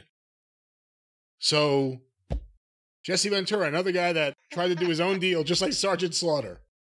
But anyway, regardless of whose idea it was, Sarge wouldn't do that. But the whole thing, I'm writing at this point, he had an incredible career, and we've spent over 30 minutes on a flop angle. And so then Vince has to tell Sarge, well, we've canceled the Coliseum. We're moving indoors to the sports arena, and he blamed bomb threats. And it sure was a bomb. It was a threat of a bomb, all right, but not a bomb threat. They would have had the sports arena crowd in a 100,000-seat stadium. They admitted in this program that when they made the decision to move indoors in February for a late March show, they'd sold 12,000 tickets. And they didn't sell that many more, I don't think. They sold out at 16,000, but they were trying to do 100,000. And again, Bruce had to say, well, this has been known since it happened. The poor advance and the poor reception that the angle got was being reported on and everything at the time, all the insider newsletters and a lot of the newspapers in general. That Bruce still says, well, there were several reasons. Now, ticket sales weren't going well, but the biggest reason was the cost of security. We didn't want somebody making a statement at our event in the LA Coliseum and a bomb. And the cost of securing the Coliseum, it wouldn't have cost that much because they would have been able to shoot deer in the balcony because there wouldn't have been anybody in it. We could secure the arena easier. Of course you could. But if you had been able to sell 70,000 more tickets, you probably would have been able to pay for the security guards. I think security would have had an easy job. There would have been so many empty sections of no one sitting anywhere. Yes. They would have been able to spot anything outrageous. But unless maybe as part of the pre-show security protocol, they were instructed to look under every empty seat. Now, that could have taken a while. I swear, Bruce is like the fucking usher for the Vince McMahon library. It's like taking you on a tour and just feeding you this bullshit. You could see why Rhonda said he's Vince's avatar. Vince has him say what Vince would say and justify what Vince would justify. And Bruce comes across as completely disingenuous and just someone you wouldn't want around, who's just slimy and dirty and just, I don't know. No, I'll tell you what, he's meticulously clean as a person. As a human being, I'm not talking about in terms of the derma. I'm talking about deep inside. I'm talking deep inside the person. Well, deep down inside where the derm is dermer. All right. But so then the reason that Sarge did all this and turned on his country and became an Iraqi sympathizer, was to draw 100,000 people, and now he's at the LA Sports Arena drawing crowds. He's done that. And did that remind you of, in those days, thankfully this has changed. They still do celebrities in the WWE, but all the cheesy celebrities at WrestleMania, you were reminded, even D-list, F-list, Z-list. Favors. No, because it had, and they even showed, I think, for a second, Regis, who's a pretty big star. He was on TV every day. Alex Trebek, beloved host of Jeopardy, on TV every day. In between them, Marla Maples, famous for having an affair with Donald Trump. Famous for fucking the most disreputable, repugnant human being on earth. You know, and I got to say one thing. Donald Trump is a trendsetter. When you see footage of WrestleMania 4 and 5 and here at 7, him sitting dead center right in the front row, he watches everything so you think he's interested, but he reacts to nothing.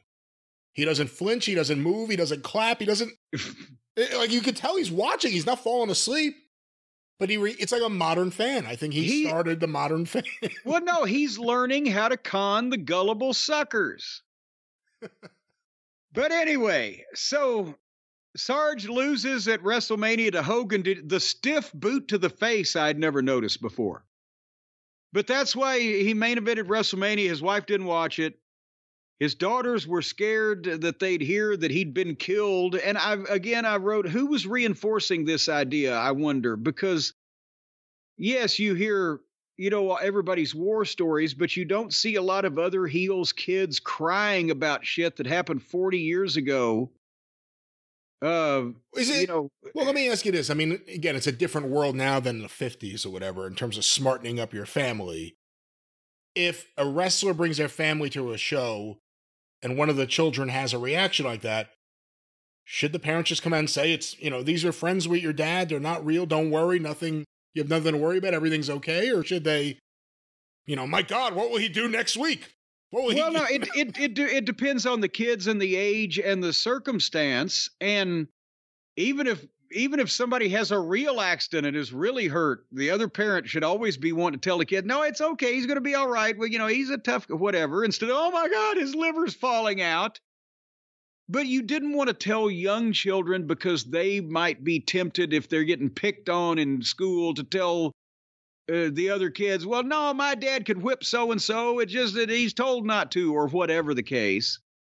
But you have to tell that this is daddy's eye. What do boxers say?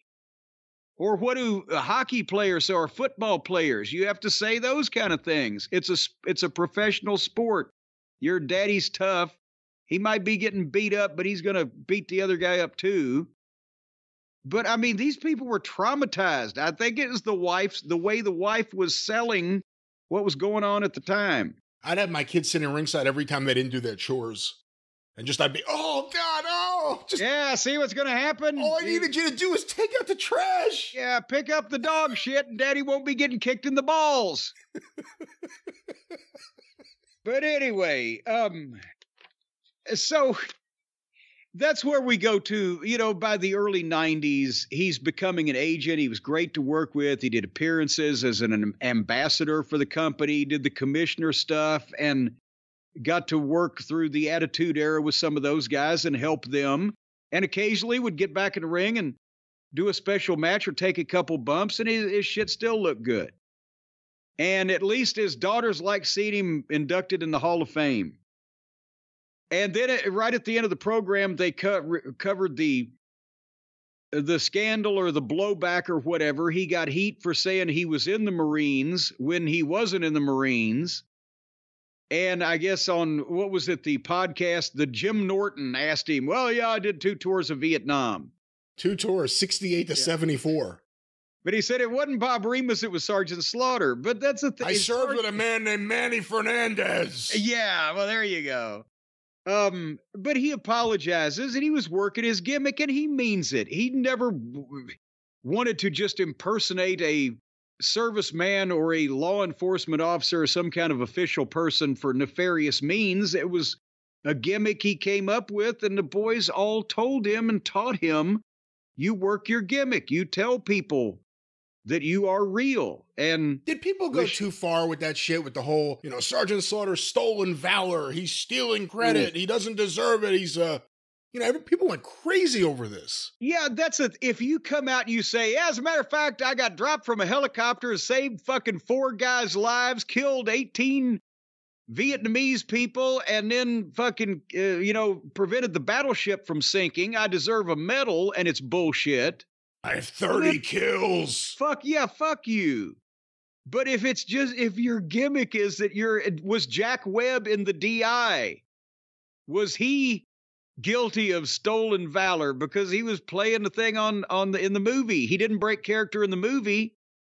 In wrestling, your movie is 24/7. That's you. We need more people with this dedication today. We wouldn't be in the bad shape we're in. But I'm glad to see that he's hanging out a lot at his fish pond and still does fan fests and appearances. And I wish he'd bring his memorabilia in the house and put it up on shelves where he can look at it. All right. Well, there it is. The Sergeant Slaughter biography. I was impressed by the fact that he had all of his stuff, that he had everything from his collection. I'm a little distracted. I was looking for a promo here, Jim. Here's one of the early clues that Sergeant Slaughter may not have been in the military. Are you ready for this? Okay. Here's Dr. D. David Schultz. Coliseum Monday, June the 4th. Come on in, Dr. David Schultz, if you would, please. Notwithstanding the big match between the Iron Sheik and Sergeant Slaughter, you've got a crack at the former Marine prior to that out at the Cape Cod Coliseum. I'd give anything in the world to get my hands on him before the Sheik got his hands on him. You're going to do it. Because after the Sheik gets his hands on you, boy, or after I get my hands on you, ain't nobody going to want you anymore. We're going to make mincemeat out of you, boy. We're going to make dog meat out of you. We're going to beat you up so bad. And you're talking about combat boots in Vietnam. I never seen a soldier in my life while I was in Vietnam wear steel-toed combat boots, you idiot. It rains a lot there. You're a goof. You ain't got everything upstairs. But Cape Cod, wherever that is, I'll get there. I've got a good friend of mine who lives out there. I don't care if your whole family lives there. I don't care if your mama lives there. I don't care if your daddy and your mama lives there together. I don't care if your mama lives with another man there. I want Sergeant Slaughter there. And I don't care if you bring your mama with you, Sergeant Slaughter. I'll slap her like a dog. And I don't care if you bring your daddy. I'll beat him like a dog. Now, see, I just don't care. You know what I mean? I believe there's an attitude problem bring your family there, with you. yes. I believe you got the problem. I don't have You look like you got a problem. You're getting thin on the head. You're ugly. I don't like you. You got a bad, manners. You and Sarge might be kin. You both might be from Cape Cod. So just bring the whole family and line them up, because I'd like to slap about 15 or 20 of them plumb silly after I get through with you, Sergeant Slaughter. Thank you very much, Dr. David Schultz, outspoken. You're welcome. Well, there it is, Jim, but steel-toed boots in Vietnam. It rains a lot there. Rains a lot over there. Oh, and that's a good look at what it's like to talk to David Schultz also. That's a local promo. That was a local promo for TV, and it was amazing. Threatening to slap Sergeant Slaughter's mom and dad. But you know what? They needed some writers. Oh, come on. Well, how's anybody going to believe it without writers? Well, there it is, Sergeant Slaughter. I thought it was a very, very well done documentary. I could see, maybe not to the degree that you feel it, why you feel what you feel about the wife, and someone should have just talked to the kid and said, calm down, he'll be home for supper. Yeah. But a good documentary there. Jim, before we go to the next thing we have to talk about, I think what we need to talk about is a good meal. A good meal? Well, have you got any suggestions? You going to take me out to a restaurant? You going to spend a lot of money to pay a chef to fix up some meal for me and serve it to me nice and hot and ready to eat? How much is that going to cost you, Brian? Well, that's going to cost you a fortune. It would, but I'm not going to do those things. Well, and how do I know that these meals are approved by a dietitian and I'm getting all of my vegetables and my minerals and my calories and all the things that I'm supposed to get in the proper portions per day? How do we factor all that in? That's going to cost a fortune, isn't it? It won't cost a fortune with Factor.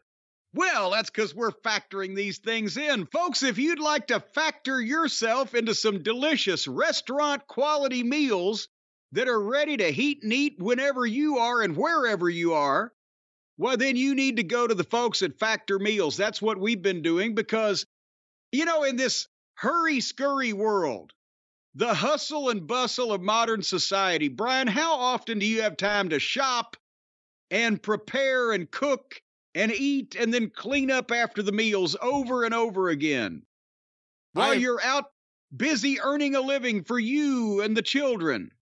I don't have any time. I wish I had time to cook for everyone, but I don't have the time. No, and your wife doesn't have the time because she's busy caring for all those children that you have. And the children, they don't have the time because the last time they tried to cook dinner, it burned the last manor to the ground. It's not true. If you're not going to let these underage minors operate heavy equipment and potentially use kerosene and be involved in flames and fires and noxious gases, and your wife and you out there in podcast land, you're so busy earning a living with your various jobs and enterprises that you just don't have time to do the shopping and the cooking and the eating and the preparing and the cleaning and all that stuff. Factor is going to fix it for you. No prep, no mess meals, ready to heat and eat. Now you can put them in the microwave, or you can put them in the oven, or you can hold them over a campfire. As a matter of fact, I don't even care if you run a candle underneath them a couple of times because you like your meat rare. The meals are fixed right up for you, and they're ready to go in just 2 minutes. You got 35 different options to choose from every week. Calorie Smart, Protein Plus, Keto. As a matter of fact, here's some of the ones that we got here at Castle Cornette. I've got this documentation right here. We got the roasted garlic chicken with green beans and sour cream and onion mashed potatoes. It's right there in the container. You just heat it up. Red pepper queso chicken with brown rice, Parmesan, and sun-dried tomato chicken penny with roasted green beans and pearl onions. What are you laughing at? It's penne, not penny. Penny? That's what it says, penny. Sun-dried tomato chicken penny with roasted green beans and pearl onions. Pearl, pearl, pearl, don't give your love to Earl. I can give you diamond rings. I can give you fancy things. I'm telling you, folks, at Factor, you're going to get food that, well, anybody would eat if you stuck it in front of them. And there's more than anyone would eat if they could pick good, wonderful, chef-crafted food without having the chef-crafted prices. Yes, because if you go out to a place and have the chef craft these recipes and the dietitian approve them, that's what I said. Yeah. Well, it'll cost you a fortune. But if you use Factor Meals and their chef who's crafting these things and their dietitian, he's a guy named Phil. He's a heck of a fella. Phil the dietitian.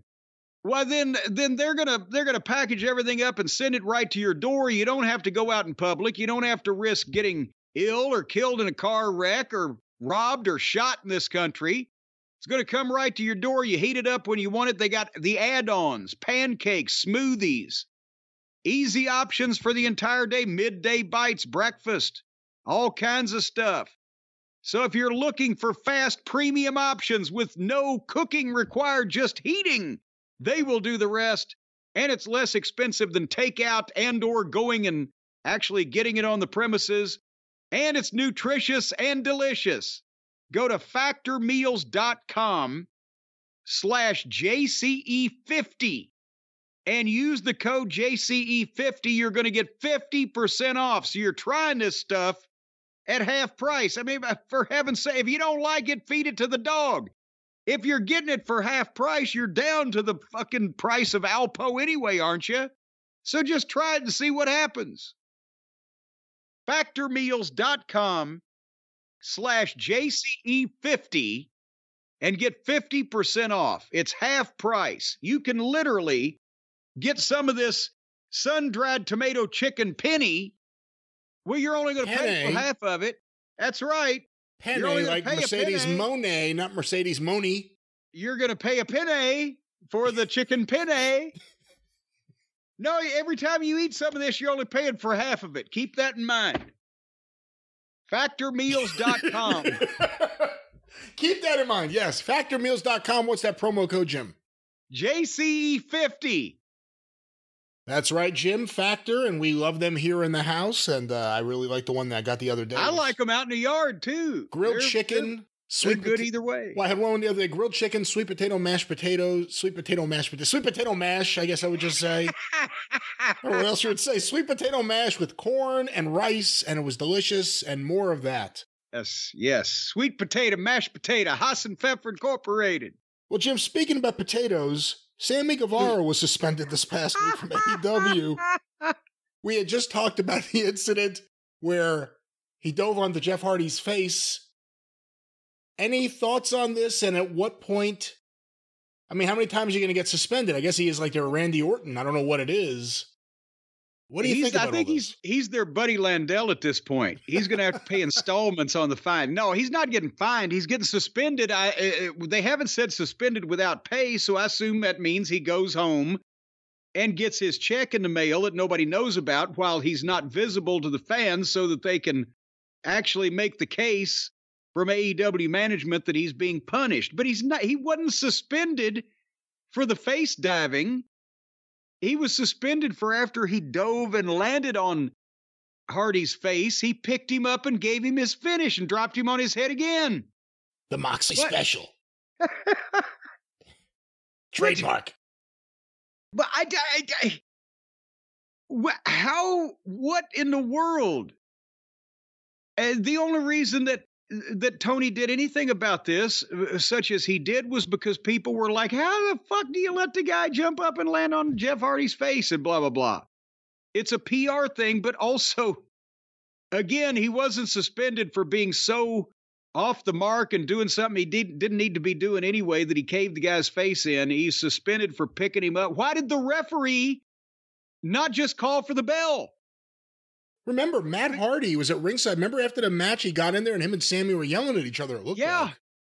But that's what I'm saying. When you see something like that, the fucking referee called for the bell.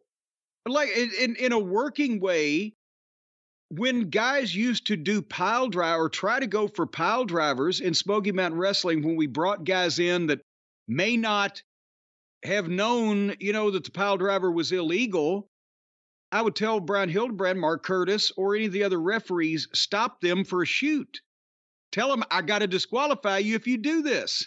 So the referee does have powers and responsibilities far beyond that of mortal man. He could have said, oh shit, you just caved his face in. I'm calling it. Don't pick him up and drop him on his head. Again, if it's a star on pay-per-view or whatever the fuck, and they call, okay, small package, roll up, or, Owen Hart found a way to allow Austin to recover long enough to just fall backwards over Steve and let Steve pin him when Steve was paralyzed. But he didn't think, okay, if I'm going to go over, well, the first thing I'll do is pick this paralyzed guy up and drop him again. Some common sense has to go in here. So when it comes to referees in AEW, there's a lot of flashes, not a lot of Mark Curtises. Very good. And I don't know, Daryl Morris. He was a good man in his own right. He just didn't get too much experience. But everybody except Jeff, who was just laying there minding his own business, is at fault in this. He just laying there like this fucking stupid, goofy kid is going to fucking do a triple Lindy off the top rope and allegedly land on me in a safe manner. I'll just stay right here. He was knocked so silly afterwards, he said, I wasn't even there. Yeah, it was Owen. But yeah, it's a token suspension to do something in a PR fashion for an ongoing problem. And nobody said he's going to be penalized in any way otherwise. And he doesn't have to travel to the towns and work to get his check. And again, what about the referee? What about where is Tony? Is Tony not on Gorilla? I thought Tony was on Gorilla, where he can be afeared of his life on a regular basis when people yell at him. Is gorilla a new methamphetamine? No, at the gorilla position. Oh, of course. Couldn't he have done something like, they've just brain damaged Jeff, stop the match. Tell him, no, stop. But so what? But now, and the first thought in Sammy's mind is, oh, I've really hurt this motherfucker, so we got to go to the finish instantly where I pick him up and drop him on his head. None of this makes any sense, but you're dealing with people that are not in their right minds before they even get landed on. And we talk about the wrestler's dream. Isn't the wrestler's dream to get suspended with pay to go home to their wife and newborn baby? Yes. Or any kind of babies between the ages of 18 and 35. I did 300, let me say, hold on here. Yeah, I did 300 approximately episodes, weekly 1-hour episodes of Ohio Valley Wrestling in a training school with the future generation of WWE stars and others. And I'm trying to remember a TV match that we ever had to stop because of injury. There may have been, 5 matches per show, 300 shows. There might have been one. I'm struggling. Linda Miles. Did she injure someone? No. She just injured the people's feelings. That's what was the matter with her matches. Guys got hurt. We had some injuries in training. Matt Capitelli got a concussion in training. That's why he had a CAT scan and they found his brain tumor. I mean, things happen. It's sport, but I'm trying to remember. I did 200 1-hour episodes of Smoky Mountain Wrestling. That any match ever had to be stopped because of injury. We stopped all the matches that had energy in them. But this is constant now. It's because they're doing shit that doesn't apply in the job description, and they not only don't know how to do it, but when they do know how to do it, you still can't control that shit. It's too risky for no rational reward. But then to be irresponsible on top of it after you've hurt somebody to go, well, better put this one away quick. Let me give him a high impact move. What? Yeah, see, that's the thing. The decision to continue on with the finish is the problem everyone seems to have. Sammy Guevara does all these moves, these, twisting tumble salts in the air. I have to think it's really hard to master how you're going to land when you're spinning like that. Well, the thing is, you don't just have to master how you're going to land, but you have to master where exactly you're going to land in the right place. You can protect yourself, fine, but it's harder to protect the person you're landing on. Anyone could be a heart surgeon. Anyone could just fucking cut someone open and operate on their chest. But to actually fucking pinpoint the exact... Someone once compared it to me. They said, being a heart surgeon is like jumping across the room and landing on a dime. That's what it is. And maybe some of these moves are just not made to be done without the guarantee that someone's not going to be fucking concussed. Hey, whether it's brain surgery or heart surgery, it's a lot easier to take son of a bitch back out than it is to put it back in. Ask Shibata.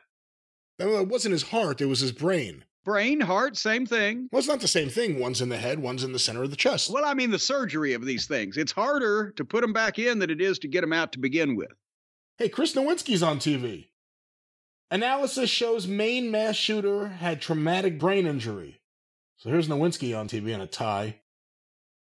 Talking about people with injured brains. Talking about people right now, as we are talking about this Jeff Hardy going match. to be the next mass shooter? That's not even funny. Why would you say that? Well, that's not even remotely funny. It's all going to be Sammy Guevara's fault, apparently, if he's the one that gave him the CTE. Let's just worry about him being a mass driver. Let's not even worry about anything with firearms or anything else. But what do you do with Sammy Guevara? Talented guy. He's been there 5 years. We don't know. I mean, I guess you could argue maybe he's hit his ceiling. He's one of their pillars, but what does that really mean? But what do you do with him if someone who, in the past, there's been issues where he's either caused fights or not done anything to cause the fights not to happen, maybe directly cause the fights to happen. Also, the potential of not taking care of your opponent. And that's what this is all about. If you're stiff with someone, they're supposed to know it and they're supposed to be okay with it. It's not just, and this isn't even stiff. You're not supposed to just land on someone's face. See, that's the whole thing is, with a lot of these guys, one of the reasons why I keep saying AEW is doing them no favors is because they're putting them in. These guys have never been on television. They've never been in a alleged major company. They've been on the indies. They've been on the niche products of the wrestling business. And for them to now come into this situation where they're on national television and they're making this amount of money and they're in front of at least a lot of people for them at this stage of their careers, they're thinking this is normal, that this is acceptable behavior, that this is the way the wrestling business is, conducted inside and outside the ring, backstage and in front of the camera.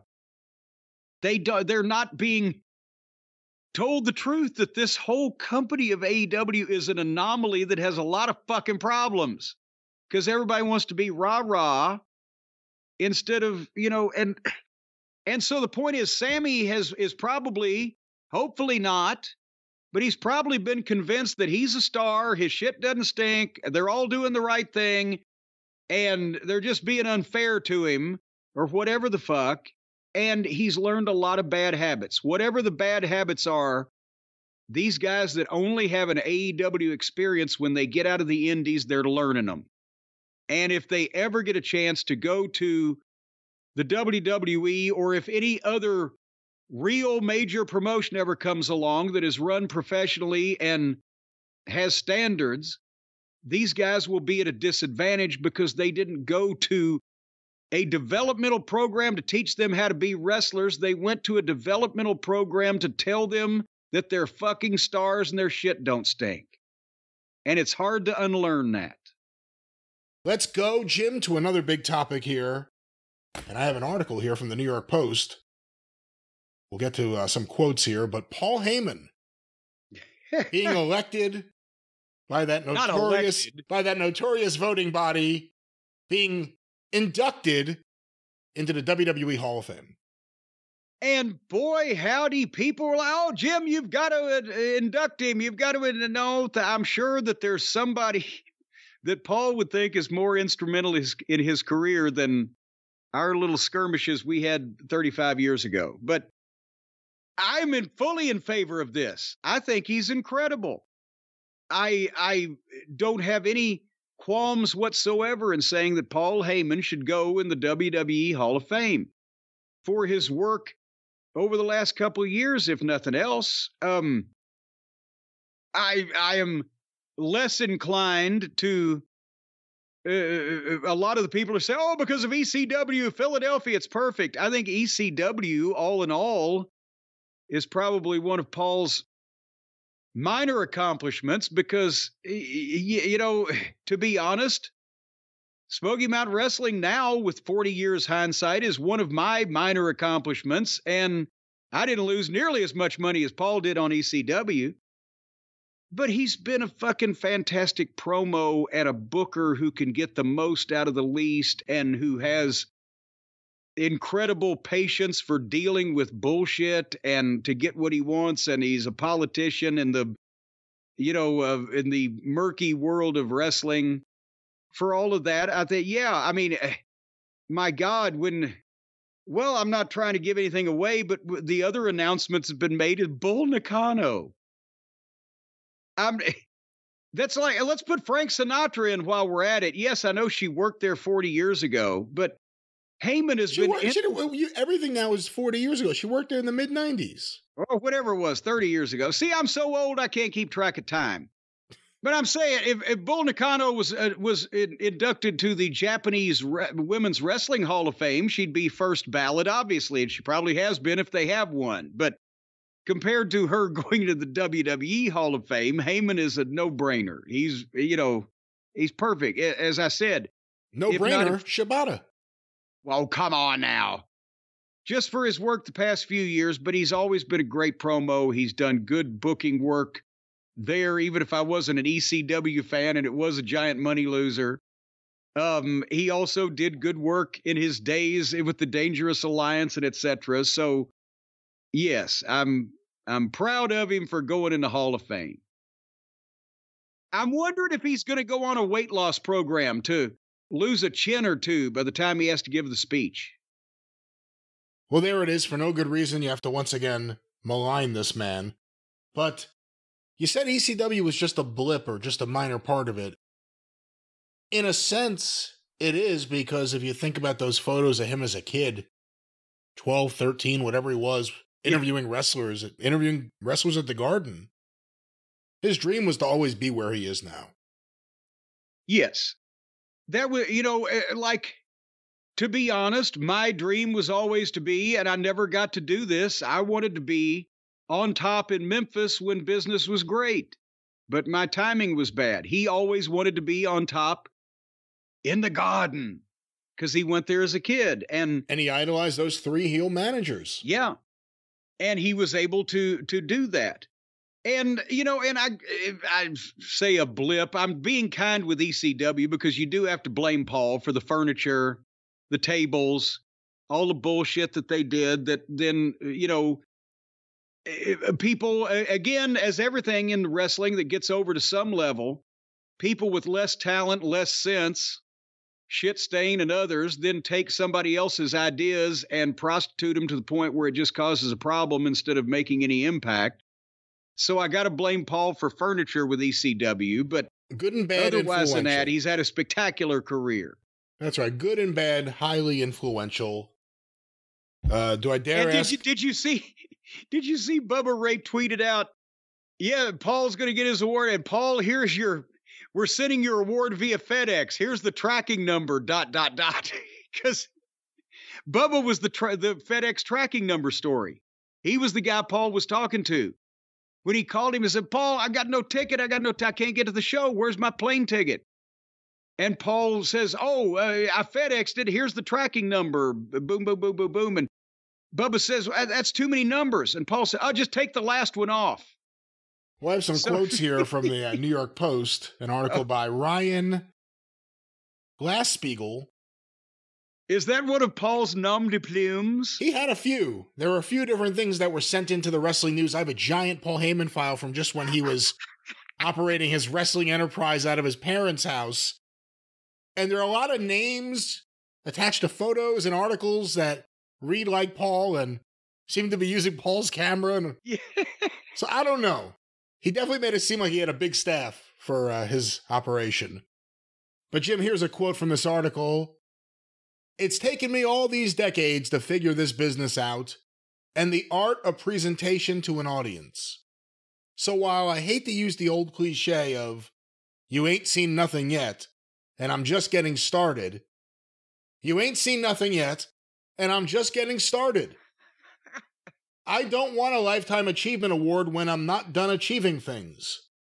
I still have a lot of other work I want to do in this industry.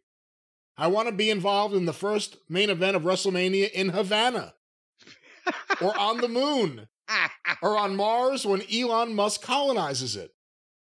These are things that are going to happen in the future, and I desperately want to be a part of it.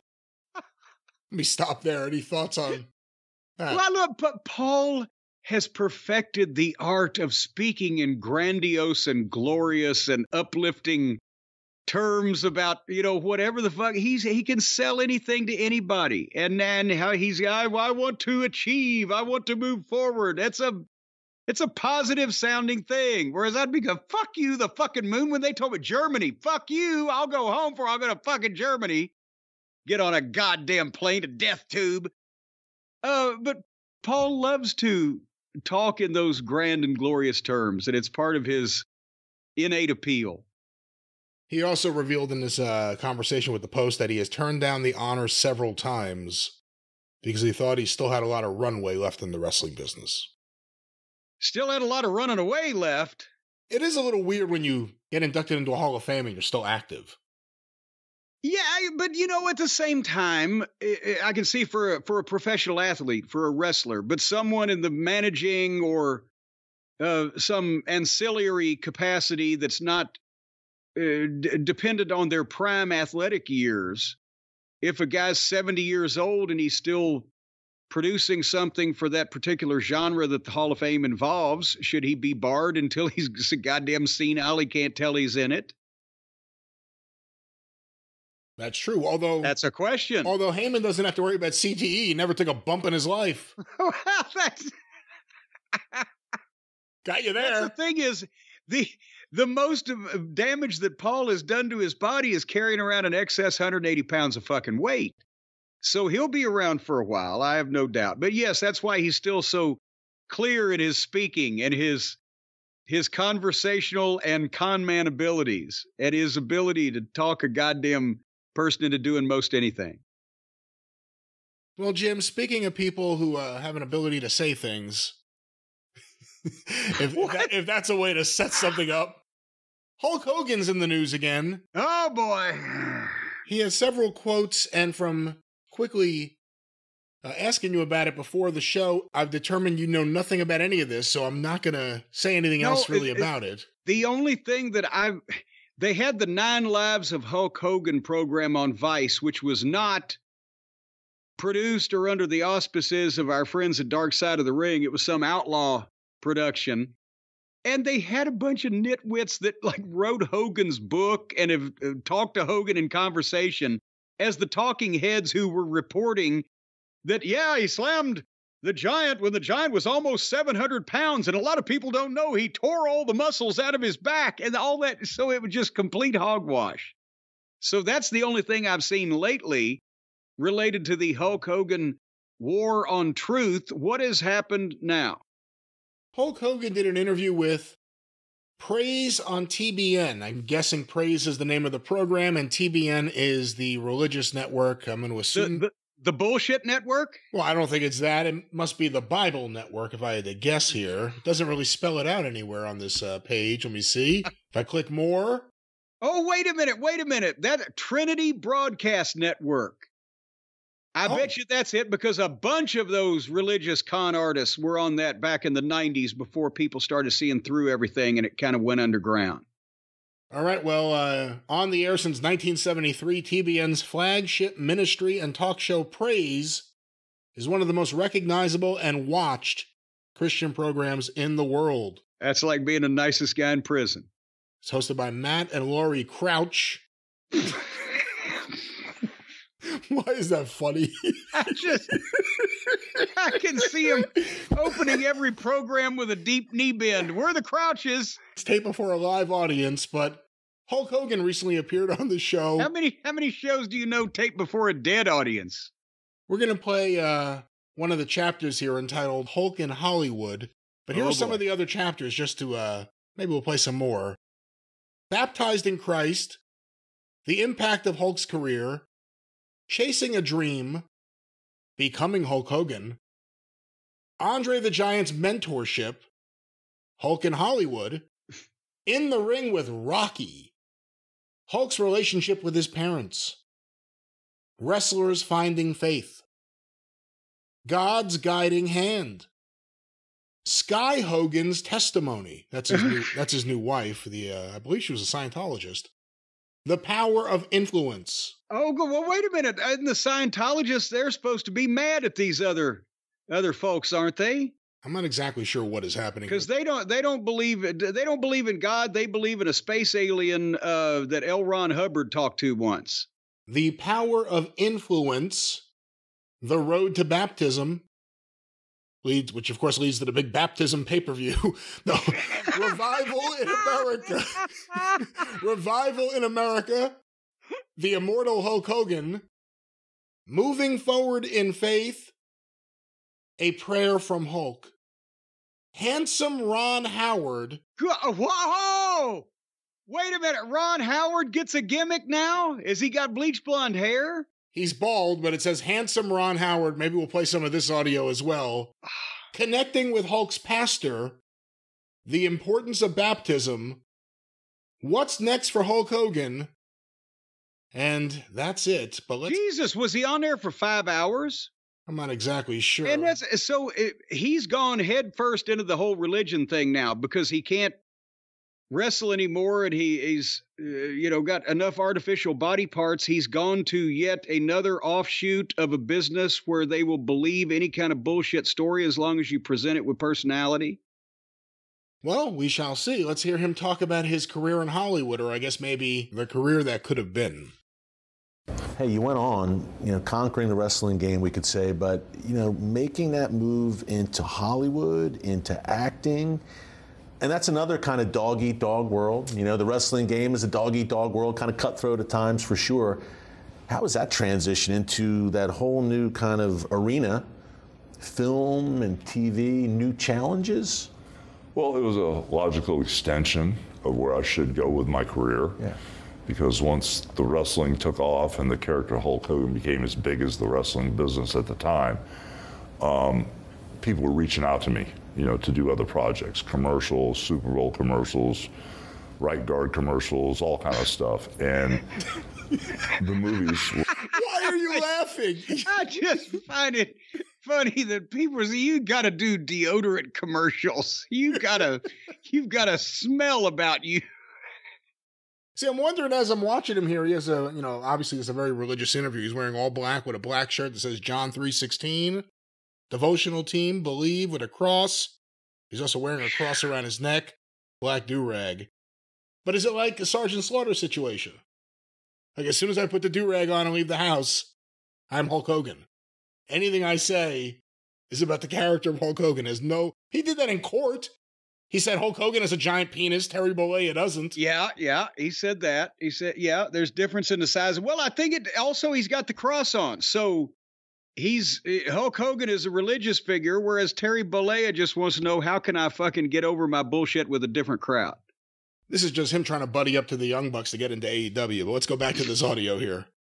We're a logical extension. So Vince McMahon and I sat down and basically spent 3 days over on Madeira Beach writing No Holds Barred. And then we brought a writer in to clean it up, and he pretty much got all the credit for it because we didn't know anything about writing or the Screen Actors Guild. The movie would reflect that assessment as correct. Yeah, go back and watch that movie. And there's also phrases that you never hear in any other movie, like jockass. Like just weird things that only Vince McMahon would say. Him and Hogan were in a room together for 3 days writing that script. What else was in that room for 3 days to power them to write that script?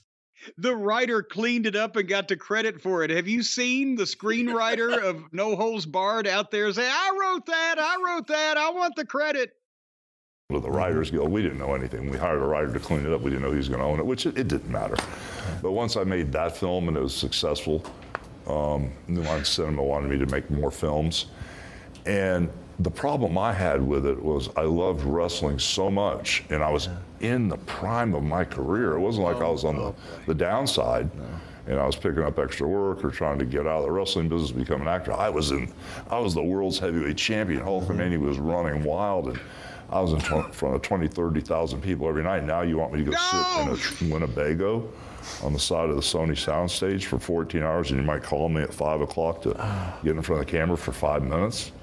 The process was hard, and so I always wanted to go back to wrestling, and I did, but I kept bouncing back and forth, making small, low-budget movies for kids and having fun with that, and shooting them in 25 to 30 days and running right back to the wrestling business, Let me stop it here for a second. He was making every movie that would have him in it is what he was doing. Nobody that had an offer from a major Hollywood studio to do real movies would have made any of the movies that Hulk Hogan was in, would they? Well, he also had a good cameo in Gremlins 2. That's a good movie. Movie. But I mean, the starring, I'm talking about a Hulk Hogan movie rather than, there's Hulk Hogan over in like a Hitchcock cameo. Well, Mr. Nanny must have been a taxing role on him. I mean, he wore a tutu, I think, in the film. And, of course, Suburban Commando, playing a commando from outer space who lives in suburbia with Christopher Lloyd. That must have been a taxing role too, and all those other ones. Saying, can you imagine any of the roles that he might have turned down if those were the ones he made? I can't, but let's go back to the Hulkster. And I had the chance to become like the next John Wayne. There's a guy named Bob Evans that ran Paramount. Hold up, pump the brakes. Did he say he had the chance to be the next John Wayne? That's right, Pilgrim, brother. Okay, before we go back to this conversation, which I'm interested to hear the follow-up to this. What year was No Holds Barred made, which was the first starring role for Hogan? Rocky III with the Thunder Lips part, that was what, 1982-3, right? Right, it came out in 82, I believe. No Holds Barred came out in 89, the summer of 89. Okay, so he's talking to these movie people about being anything in the late 80s, 89-ish. They wanted him to be the next John Wayne.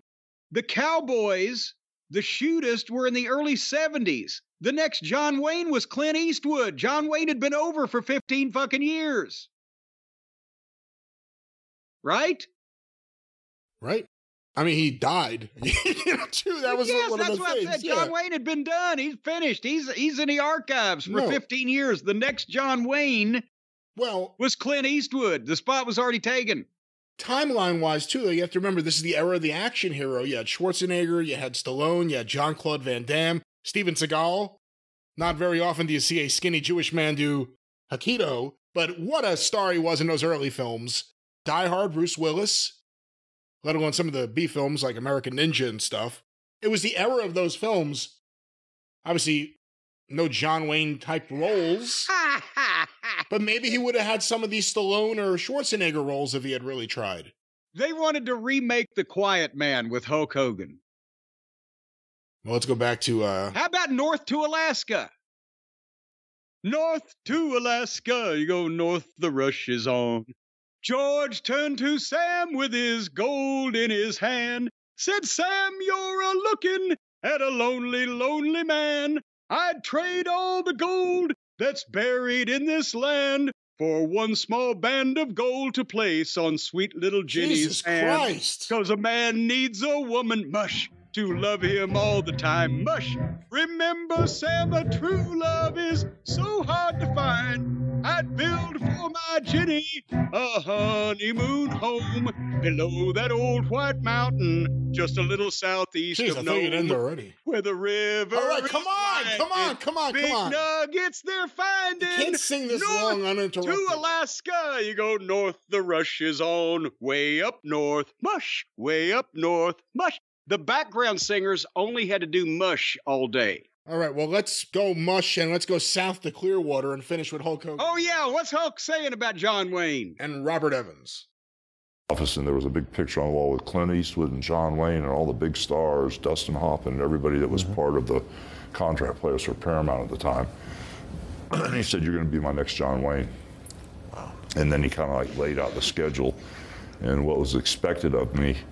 On and off camera, I went, I'm the wrong guy for that stuff. So, oh, goddamn. I just decided to go back to wrestling. And yeah. Many people would have jumped at that, for sure. Yeah. Hey, we're talking about... Including you. If some major studio executive had said to Hulk Hogan in 1989, I'm going to make you the biggest movie star in Hollywood, as long as you cut your penis off with a dull fishing knife and hand it to me right now, then Hulk wouldn't have had to testify in court about the size of his dick. Well, speaking of Hulk's dick, let's go to Ron Howard. We've talked about him in the past. We've never actually heard his voice or him in real action. Where is now, he? This apparently is Ron Howard, the manager and major domo of Hogan's Beach Shop down there, that not only tries to push the autographed one-of-a-kind world championship belts that they sell there, but also is a noted COVID denier, conspiracy theorist, and right-wing lunatic. Apparently so, because it opens with a shot of the beach hut or the beach shack, whatever the name of the store is. The beach shack. That's a love shack, baby.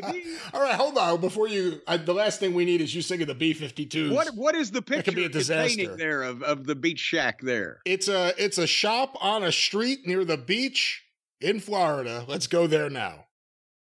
Now, folks, we can't come to Clearwater and hang out with the Hulkster without visiting Hulk Hogan's wrestling shop. Let me pause it for a second. A lot of music. A lot of loud music. So this may not, we'll see how much of this could get on YouTube, but we're trying, folks. One of the guys that makes it happen is my best friend, Handsome Ron. Come here, Ron. Come on in, Ron. I'm gonna throw him in the middle. The run in. But he's a believer, and he brought me so close and just made things work for me when I just really couldn't quite get there. So iron sharpens iron. That's his favorite statement.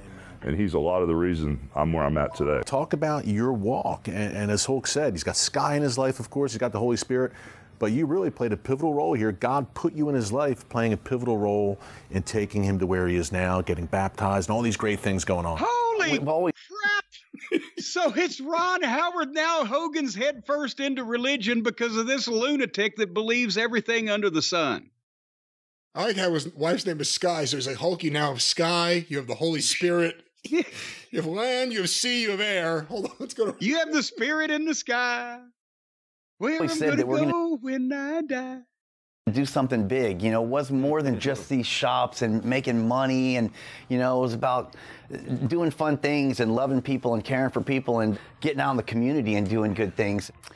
Well, this is I believe this is just the beginning. It is. This is the beginning of a new season, and I'm so excited and so blessed and grateful and humble to be right where I'm at right now. And he says it all the time. You know, we're right where when you're walking with the Lord and you're walking with the Holy Spirit, and you're staying in line with the Holy Spirit, you're right where you're supposed to be. You think you need to rush out and you're running around. You might think you're late for something, but when you're walking with the Holy Spirit, you're right where you're supposed to be. And if you get a little bit sidetracked, because things come up, I failed miserably yesterday. I did in my heart. I got so much conviction now. But I went and I repented and I turned. How did he fail yesterday? What did he do? And by the way, next time someone goes in there and he acts like a dick to them, ask him if he's following the Holy Spirit at that moment. Yeah. That'll shut him up. Learn from those evil thoughts and things that have been put in my mind all these years of the way I grew up and things like that. And I'm now becoming, and Hulk says this, who I'm supposed to be. You know, we're now finally becoming who we're supposed to be. And this is who you're supposed to be, brother. Take care of my shop and collect my money. This is who you're supposed to be. Can you see how these people can be easily persuaded? I'm just asking you. Can you see how, whether it be the religious crowd, the conspiracy theorists, these are the type of people who are easily convinced of things? He seems like a very unique person. Mm-hmm. Hulk Hogan's awkwardly standing next to him, doesn't know what to do. This guy's just talking for 2 minutes straight about all this, and Hulk doesn't know where to look, what to do. It's really kind of funny. What was the failure, by the way? Again, was it? Did he have an impure thought? I had a failure yesterday. I slept with a bunch of hookers. Yeah. Like, what is it? And it's Florida. Yeah, there was a bunch of crack. I had to smoke it. Let's go back to Ron Howard. This walk is amazing, and when you do get a little sidetracked, you just jump back on the tracks. It's okay. You ask for forgiveness and jump back on the track, and little by little, those things get less and less and less, and your life just becomes easier. Your relationships with people, with your wives, with your family and things, and people. With your wives. Well, and he's a Mormon on top of everything. Is this the deal where these people believe that you can apologize to a fictitious, invisible being that you believe in instead of apologizing to real people in the world that you have pissed off or wronged in some kind of way? You don't have to go through that trouble. Just apologize in your mind and it's okay? Unfortunately, Ron Howard doesn't really seem to be giving any details about what he did, who he upset, what he had to apologize for, nothing. We're going to find out he ran over someone. It was just a hobo, but, you know. Well, hobos have rights, too. They got in the way of my path, so I ran them down. Yeah, this walk I'm on. All right, well, there it is. Hulk Hogan on Praise on TBN, hosted by the Crouches. Any final thoughts? If he became a wrestler, old Mr. Crouch, when he goes up to the top and they kick his legs out from under him and he lands on the top turnbuckle, the announcer can say, "By God, they've crotched Crouch."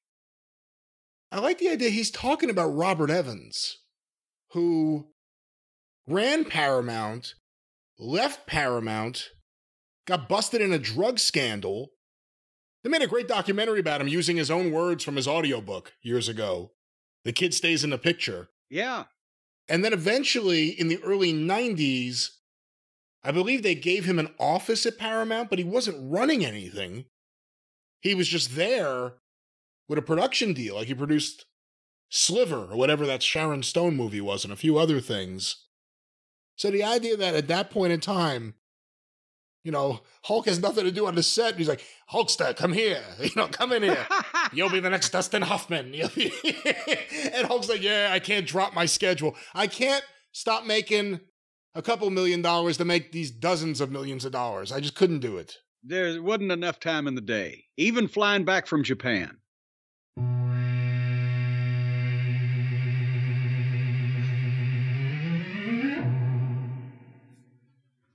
It was quick, but we are in the future, Jim. We did. Oh, come on now. We didn't need that. That was totally unnecessary. We did not need to time travel. Tell the people the truth. I had to wee. We've just been gone 3 minutes forever. I could have taken a running start and broad jumped into the future. There was no need to rev up the time machine. You just like making the noise. You got a good broad jump? You got a good vertical leap? In my younger day, I don't want to hurt myself now. I could strain my milk, as Mama Cornette used to say, if I made any sudden moves or tried to lurch myself off the ground. But if I got a real good head start at it, I could leap over things. All right, well, we leapt into the future. I guess that's the point. And here we are, and it's your show. No, it's not. We are still on my show, whether it's the past or the future. But I'll tell you what, Jim, let's talk about wrestling's past. Always a depressing time of year. The return of Dark Side of the Ring. No, come on. Now, don't looking at darkness like that. everywhere they could find it. No. In every nook and cranny of the wrestling business. They're there with a flashlight that they will turn off as soon as they spot any darkness to capture the darkness. And they return with another sad and dark episode. Looking at a wonderful man who had a very sad story they told with the most dramatic and sad music they could find. Dark Side of the Ring's back, Jim. Looking at Jesus, it sounds like Husney and Eisner, proctologists. They've got the flashlight going into the dark crevices to find the dark sides of things. No, I can't wait for the reenactment of someone stubbing their toe. Oh, come on. They're looking for things to reenact now at this point. They're just looking for anything they can. Well, why don't we do this? There weren't cameras up everybody's ass in those days. See, now there's footage of everything. But you got to reenact some of these things because everybody didn't have a camera up their ass back in those days. And we're making light here, but you have to admit, I told you ahead of time because I saw it before you did. It was Earthquake John Tenta was the season premiere. And I told you it was so sad. And then when I spoke to you after you'd seen it, you agreed with me that it wasn't, it's a kindler, gentler episode of Dark Side of the Ring, in that in a lot of cases, the subject or principal person being profiled, or however you want to phrase it, is of somewhat of their own making. They had troubles. There's some culpability. People could say, well, you know, in some aspects, so-and-so brought such and such on themselves. But John Tenta was a wonderful guy of great talent for the time that he had in the business. And, you know, what a family. The family, just the daughter and the sons and the wife, just, you fall in love with them. So it was even though it was a sad ending, obviously, because he passed away early of cancer, it was still, he deserved his story told, and for these wonderful people to get a chance to be on television. Now take the piss out of it. Sound like a big prick. I thought it was great to hear Earthquake's story here. I'm Brian Last. I'm the co-host of Jim Cornette Experience. And I also really thought that it was a nice story. Let me go to another person who's going to do their introduction right now. And then sometimes it's just nonstop introductions of people. I'm Jake the Snake Roberts. Everyone knows who the fuck I am. Everyone knows who these people are, but whatever. Oh, there goes my phone. People are calling, people are texting, multiple people. Everything's blowing up, which has nothing to do with Dark Side of the Ring. The question was there. It was asked. Yes. What was the question? No, I'm not going to take the piss out of the whole thing. Look, I'm not a fan of their production style and some of the choices they make. But in terms of story, it was a nice story to hear. And, you know, it's nice. He was a really memorable character from the moment he debuted. And they immediately got him away from the Ultimate Warrior for one reason or another. He was a memorable character for people my age growing up. And it is sad when you see all the WCW stuff laid out. You couldn't call him Earthquake. Avalanches, almost acceptable. The Shark, no. I mean, that one promo I remember ever since I was a kid. I'm not a shark. I'm not a fish. Like, rarely as a wrestler had to deny that they were a fish. Yes. On television. Well, but at least that was still better than Golga. We'll get that in a second. But the point is, and by the way, yes, I know you are too much of a factitious fanatic to enjoy the reenactments and the hazy murkiness and et cetera, et cetera. But one of these days, they'll be reenacting me and you. And they'll just have to put a big fucking blob up because nobody will know what you look like. So it'll be one of those blurred fucking... Then they can reenact when they get served. Bop! Yep, that's how we'll do it. Anyway, back to John Tenta. No, I thought he was a wonderful guy. I got to work with him some in the WWF in that period of time in the early mid-90s and late 90s, unfortunately, Golga. But he was still a wonderful person. And the one thing that I had never realized, and I guess if I'd seen it in print, I didn't pay attention. Being around him and seeing him from the time, you know, I got the Japanese tapes in the 80s. So I saw him and he debuted to a lot of fanfare over there because of his sumo background. I was getting the magazines. I didn't realize how older than he was, because he not only he was one of those guys, a wrestler of the old days where he looked older than he was, but also he went bald or balding in the front, or however you phrase it, prematurely. I'm not trying to denigrate him, but and just being so fucking big, you know, he's a kid next to me standing here at 6'7" or whatever the fuck.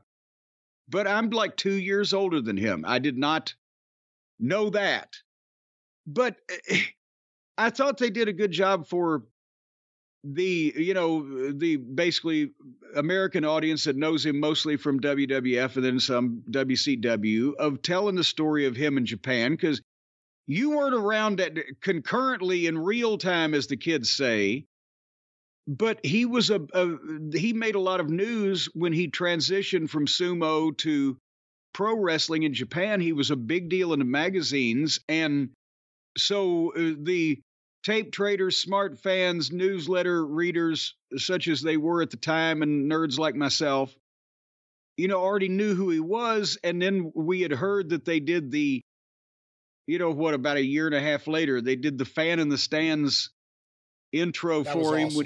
When that was so good, because you know what? I was watching it as it happened on Saturday morning. I think it was Saturday morning. I don't think it was Wrestling Challenge on Superstars. And Ultimate Warrior was the biggest thing. And he's just coming off defeating Rick Rude and getting his title back. Even as a kid, as a 9-year-old, I'm like, oh no, please don't do him feuding with Dino Bravo. Like, it just sounded awful. Like, I was 9 and I knew that somehow. And they did the Fan in the Stands thing, and it was the perfect building to do it in, because you could almost see right up the stairs to him. Like, and he wasn't in the spotlight or anything. He stood out. Yeah. And as a kid, I remember thinking, oh, that guy, it has to be that guy. And he had the perfect, like, bashful fan reaction. And then he turned on the Warrior. Well, because he had that face with the cheeks where he would like to smile, and he was a happy guy, so he could look, menacing, but normally he looked cheerful. But were they in West Virginia? Because they announced him John or whatever from West Virginia. Maybe so. Yeah. I think if they were in the Wheeling Civic Center, that building seems like that, but nevertheless. And they bring him in that way, but then boom, he's a heel and he's with Jimmy Hart. And that kind of illustrated he had only been a pro at that point in time for like, what, not even 2 years, and all in Japan. And at that size, almost 400 pounds, even when he was younger, 6'7", he could move it around and he could work kind of. I'm not saying he wasn't doing, fucking hip tosses and, exchanging arm drags with people, but he could work kind of naturally, innately, especially for a guy that sized, where he could do his shit and do it safely and at a top level early on in his career. Yeah, Hogan wouldn't have been working a feud with him if he couldn't work safely. No, especially at that fucking weight. That wouldn't work for him, brother. And he picked guys like that could work. So that was a testimonial there. But, that's the thing, is that was a memorable run from what was it? I think we just said 87 to what, 91 or 92. What? In WWF, you mean? Yes. He started in autumn of 1989. And, I'm sorry. I said 87. Yeah. And then I know he was there in 94, but I think he left in between for a little bit. Yeah, he had, after the deal, the natural disasters with Typhoon, who he's going to be on every episode in some fashion or another. There's an example. He was great. His story was great. This is the sad story of John Tenta. They just had to take a whole sidetrack just because they wanted to do the Shockmaster. To do a whole big thing on that, which did not fit in the John Tenta story. Do that story. Well, but that's like in the middle of real time when Bill Maher does the comedy bit. They took it just for a second. And then we'll get back to the serious discussion.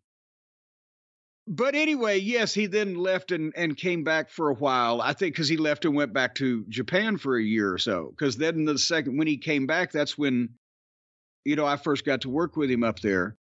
But nevertheless, unfortunately, even though he was a young guy, his time at the top was fairly brief. He's so memorable. He's one of these guys people don't realize, how short a time period it actually was, because they think he may have always been around somewhere. And, that was a shame because, I don't want to, when they brought him back in whatever, 97 or 98, Golga, he was part of the Oddities, and Shitstain was in love with the Howard Stern show, so they'd bring the weirdos to be with the Oddities, and they were fucking having Tourette's all over the place.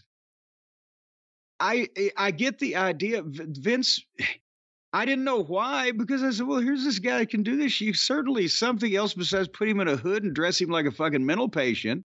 Just being Earthquake would have had some value. Well, yeah, but I think Vince McMahon wanted to give him a job because he liked him and, for past glory or, fucking contributions or whatever, but he didn't really have any thought or effort of pushing him for whatever reason. And I was out of that picture by that point, so I was not prying because it would require me to be around Shitstain even more. Yeah, it's so weird when you think about the Attitude Era, you never think about the fact that Earthquake was there. Yes. And he's under a fucking goofy mask and a goddamn set of pajamas with a Cartman doll. Yeah, which was briefly like the new Doink the Clown on the indie scene. There were plenty of bootleg Golgas all over the place. There, and then, boy, did you ever see the women's version, Golga My Ear?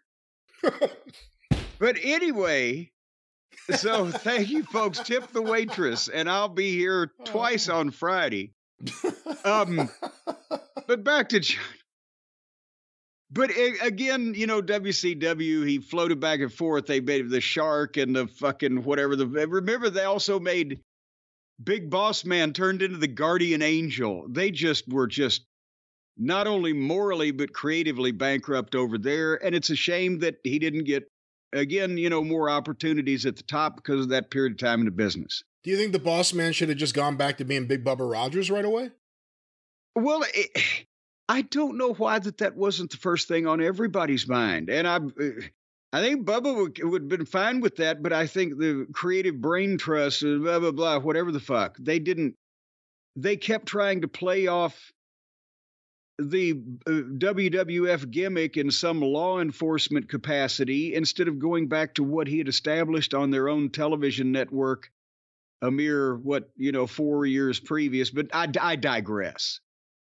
But yeah, and then they told a story, and we're going to have an interview with Evan Husney on The Experience this coming week about all the various episodes in season 5. But they told a story about, him getting out of wrestling, and he was driving a truck or selling clothes at the Big and Tall Men's store, which I guess he should have been a spokesman.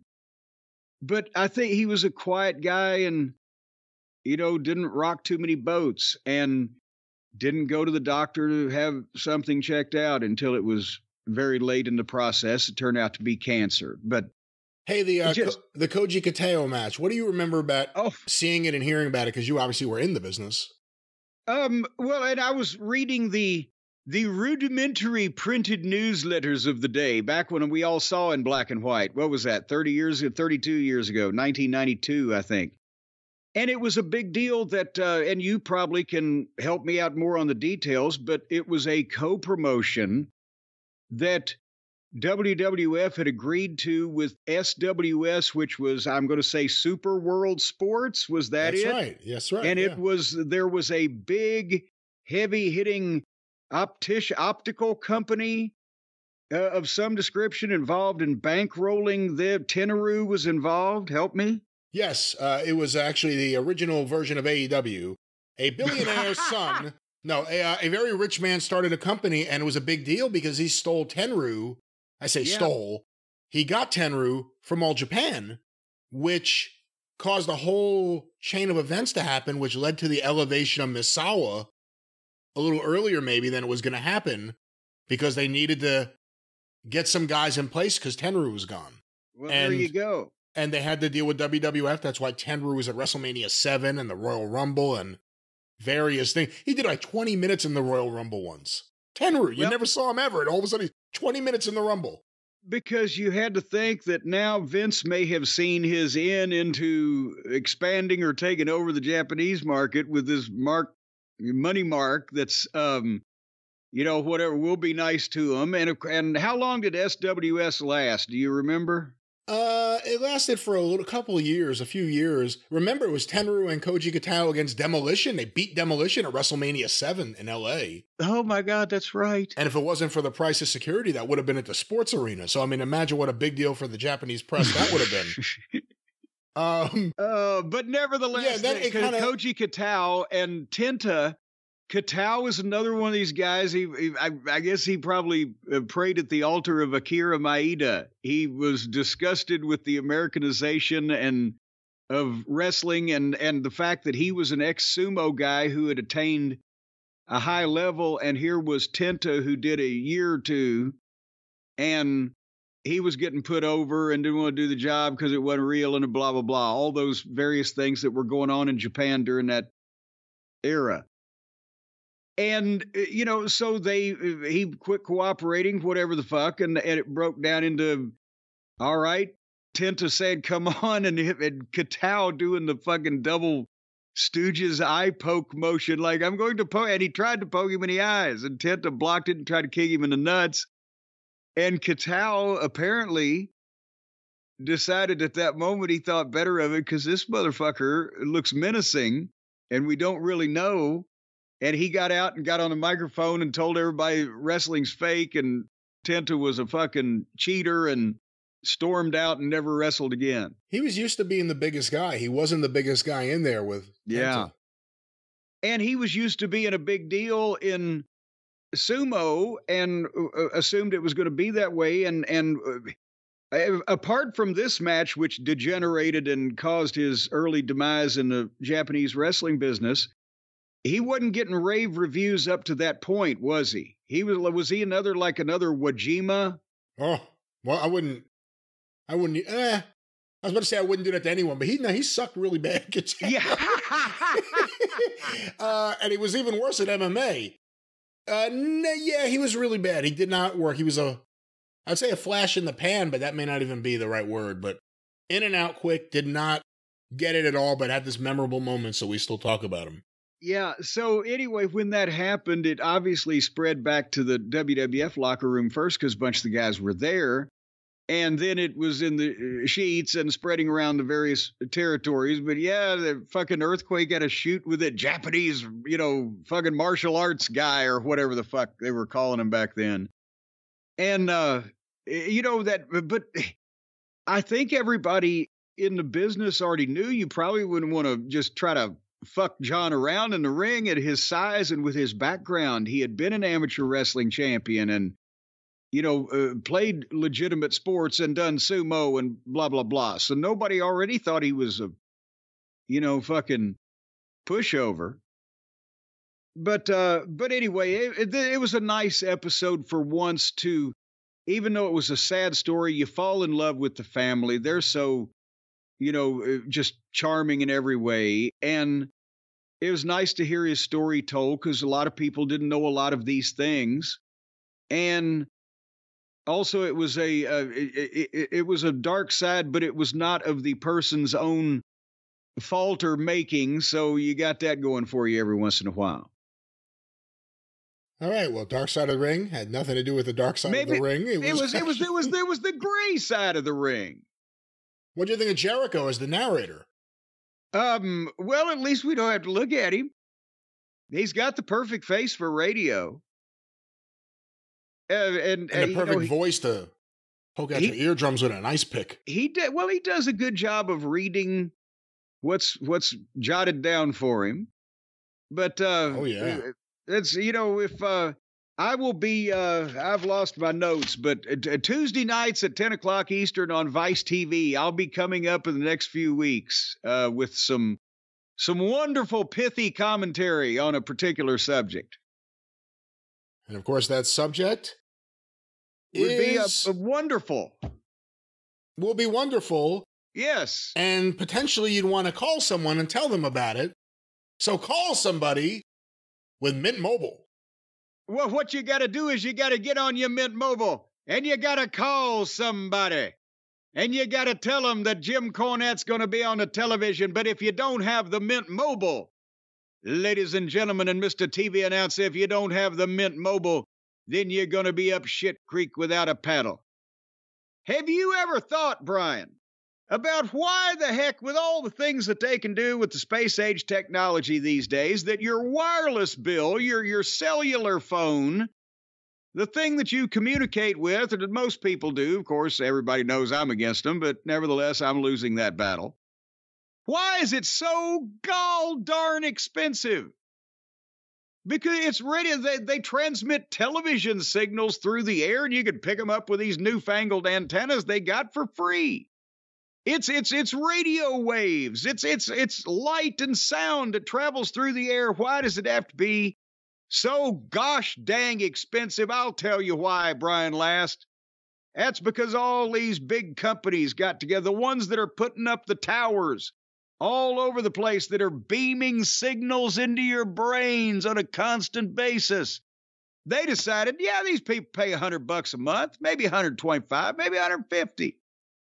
But Mint Mobile, oh, no, you know what they're going to do? They're going to say, au contraire, mon frère. And they're going to say, we can send you these signals that go through the existing airwaves and light waves, and we can do it for only $15 a month. That's because it's probably not really costing anything, but at least Mint Mobile ain't fucking you as bad as these other people are fucking you. And they're building their towers completely They're not fucking differently. you. They're not fucking you at all. Well, they're not building anything. They're just building relationships with the consumer by delivering wonderful service. Well, see, they don't have these big towers that stick straight up in the air. It costs a fortune to build them. See, they're building their shit on the ground. That way you don't have to bring in the big, heavy equipment. They just start and go sideways. They are on the ground. It's 100 feet long instead of 100 feet high. It's cheaper to build. And then they just beam the signal right out the top, right to your phone. They are on the ground working with the people. Yes. The people of America, the common man, and delivering great phone service. So let me reiterate that once again, with a great price. Yeah, well, did I mention that? Starting at $15 a month, you can have a wireless plan, and you can get wires if you pay a little more. That is unlimited talk and text plus data for $15 a month. And so there you've got the talking ability, you got the texting ability, and you got the dataing ability. And it's premium wireless. It says so right here in the copy. And all the plans come with the high-speed data. It's not even just data. They get it to you quick. You tell them what you want, boom, it's high speed coming right back at you. Well, here's your data. And you can choose from a 3, a 6, or a 12-month plan and say goodbye to a monthly phone bill. And hello to a 3 or a 6 or a 12-month phone bill. Mint Mobile gives you the best rate whether you're buying for one or whether if you're expecting a baby. You know, all babies have to have phones. And they've got special now prenatal phones where you can buy them. They're waterproof and you can pop them right there. No, you can't. They do not have that. They will not have that. I thought that way the kids get practice. That's not the way the kids get practice, and you probably, ladies and gentlemen, shouldn't have your kids on a cell phone too young. Could develop some bad habits. They got to be at least 18 months. Well, at Mint Mobile, families start at 2 lines. That's one for mom and one for dad. Then you can add one for the divorce attorney. And you can use your own phone with any Mint Mobile plan. If you want to still use that probably germ-infested thing you keep in your ass all the time, right? So you're sitting on it, constantly farting at it. But, you know, if you don't want a new one, that's up to you. And you can switch to Mint Mobile right now and get your first 3 months of premium wireless service starting at just $15 a month right now. Here's how you do it. You will go to mintmobile.com/JCE to get your new wireless plan for $15 a month to get the plan shipped to your door for free. You don't even have to pay for somebody to bring it over to you. If you go to mintmobile.com/JCE, cut the wireless bill, cut the wire on the wireless bill, and save a stamp while you're at it, and save a horse, ride a cowboy. Mintmobile.com/JCE, and just pop that thing right up there. Don't do that, but check out Mint Mobile, friends of the show. They can be friends of yours. Mint Mobile, what's that promo code one more time? Jim. /JCE. That's right. If only. Well, Jim, let's move on here with this wonderful show that's going so well. And your audio sounds good for the second half, I must say. We have an article here from Deadline. Deadline. It sounds serious. Vince McMahon... Oh, boy. Quote, is not coming back to the company. TKO and Endeavor exec Mark Shapiro affirms after former WWE boss sells another $412 million in stock. Any thoughts on that very long headline? What do you think if another $400 and whatever million, do you think he's putting together a fund for future NDA hush money payments, or is he gonna have a money bin built like Scrooge? He'll be Scrooge McMahon, and he'll be diving around in his $1 billion in cash. Is it gonna be like Granny Clampett, go down to the fucking Commerce Bank with a wheelbarrow, say, load up my billion, I want to roll around in it? You have to think he's gonna do something. You don't make yourself that liquid and do nothing. What you make yourself? It sounds like he's been consuming the wrong kind of liquids. Piss. But let's go to this article for here. heaven's sake. I'm sorry, that's the wrong person I'm thinking of. This article by Dade Hayes. I'm sorry, what? You see, it's not even funny. You already made it. An article by Dade Hayes. Dade Hayes. The brother of Daisy Hayes, apparently. Vince McMahon, the ex-WWE impresario who abruptly left parent company TKO Group Holdings board in the wake of a graphic sexual abuse lawsuit, is not coming back to the company, TKO President Mark Shapiro affirmed Wednesday. Speaking at a conference in San Francisco, hosted by the Wall Street firm Morgan Stanley, Shapiro said TKO did not participate in the recent... this is an actual quote. Did not participate in the recent sale of Vince McMahon's load that he dropped off. Why is that? I'm sorry to laugh, but why is that appropriate verbiage? Couldn't he have taken another grammatical route that would not have led him down that path, considering the allegations which have been levied against the former chairman? But read it from the top again, so we get the continuity. Speaking at a conference in San Francisco, hosted by the Wall Street firm Morgan Stanley, Shapiro said TKO, here's a quote, did not participate in the recent sale of Vince McMahon's load that he dropped off. God damn it. He was referring to McMahon's decision, revealed Monday in an SEC filing, to sell $412 million in TKO stock. The company was formed last fall as a holding entity for the WWE and UFC, controlled by Endeavor. Shapiro said the most recent stock sale cut McMahon's holdings to 15 million shares. He had sold an even bigger order several weeks ago, and his position in the company is down from an initial level of 28 million shares, Shapiro said, giving him 8.5% of all shares. Let's stop there for a second. I wish you would, because you've just numbered me to death. So how many did he start out with?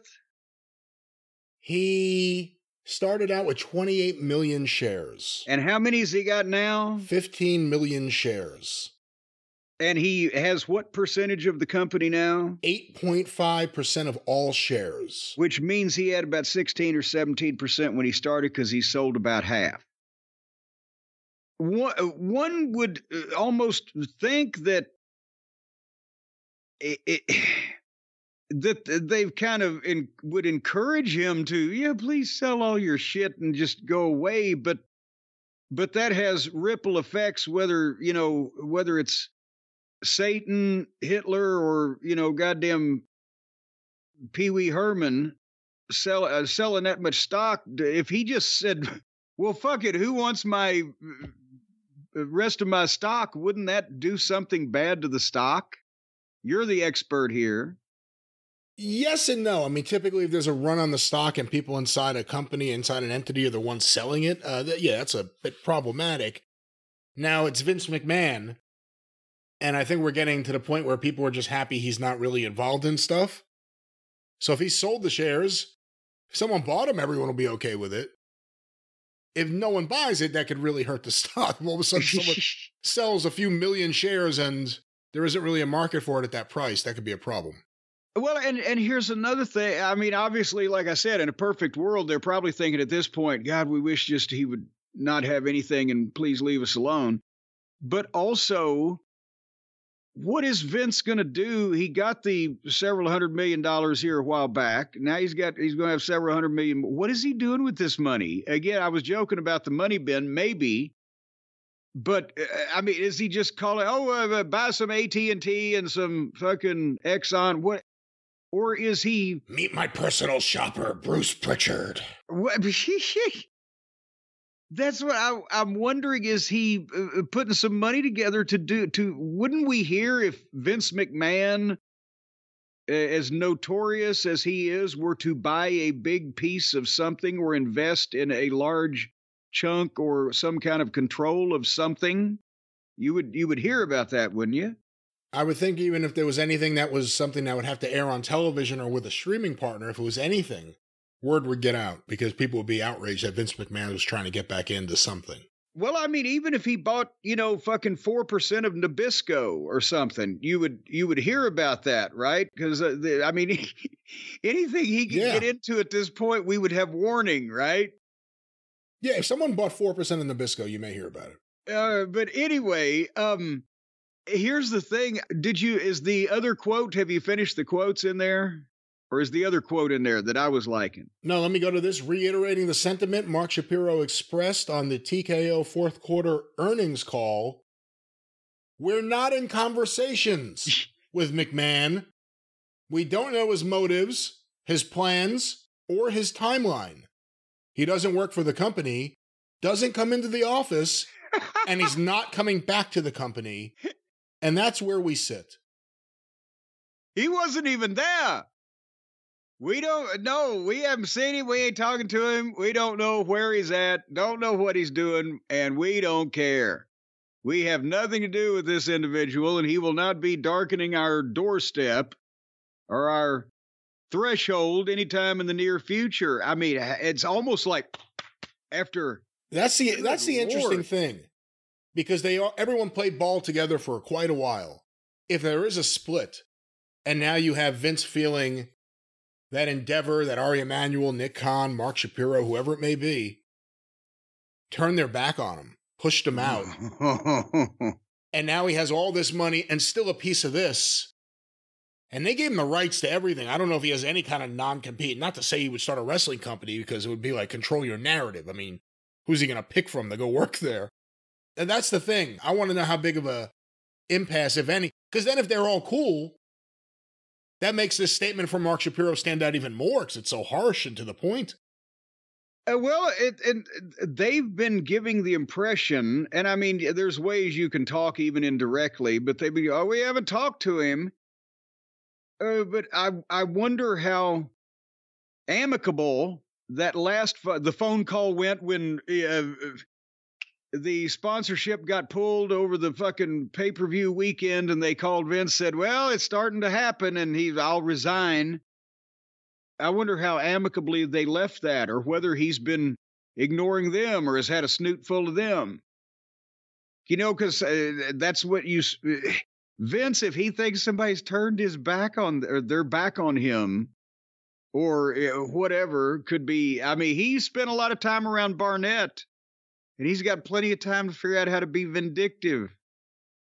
But if they got Bruce there, that tells you that maybe they're not too afraid of Vince, because that's the only reason Bruce would be there. Bruce is, Ronda Rousey said it the best anyone has. He's the avatar of Vince. Well, I wonder if they just told everybody, hey, kayfabe Bruce.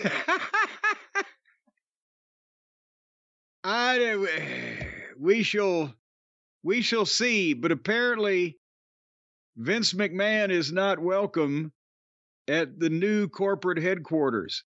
He's been there, right? That would be fucking, oh my God, I can see him sitting outside with one of those cartoon fucking dynamite plungers if he never actually got to move into that fucking new building. But I guess he's been in it by now. Do you think he's going to make a run at trying to, I mean, again, he's not someone, even if he fails, he's not really someone to just take it and lay down. He's usually someone to cause a big problem. Do you think he's going to, I mean, forget about the lawsuit and whatever else comes out and whatever the government gets on him, whatever happens here, just in terms of the company dynamic, if he is completely pushed out, but he still has a percentage of the company, the ability to buy more. I mean, we talk about him selling. Technically, he could buy more too. It's interesting. I mean, if they're really pushing him at the pasture, it doesn't seem like he wants to go there. He's a disgruntled billionaire with $700 or $800 million on hand in cash that we don't know what he's doing with. And he's going to end up by Ted Turner. He's going to end up alone in Montana. Well, but he's also got almost 10% in the biggest wrestling company in the world. And $700 or $800 billion or billion, $700 or $800 million in cash that we don't know what he's doing with. And did I mention the disgruntled part? Oh my God, he could become a real life Mr. Burns. Let's talk about news breaking today as we are recording. WWE Hall of Fame welcoming the U.S. Express, Barry Windham and Mike Rotundo.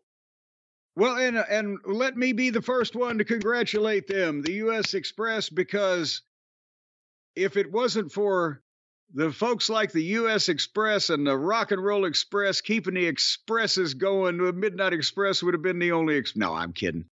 Barry Windham and Mike Rotunda actually get overlooked because they didn't have as long a run as some of the other teams. But when we talk about, if the Midnight had gone to the WWF in the 80s. You know, what with the Bulldogs or the Hart Foundation or whatever. Oh my God, Wyndham and Rotunda would have been perfect, and you and I never won either. Never won either. In English this time, rewinding it, neither one of us ever mentioned them. Why is that? Is it just because of the short run? We're not thinking about it? Short run ended as the Express was taking off. I mean, WrestleMania 1.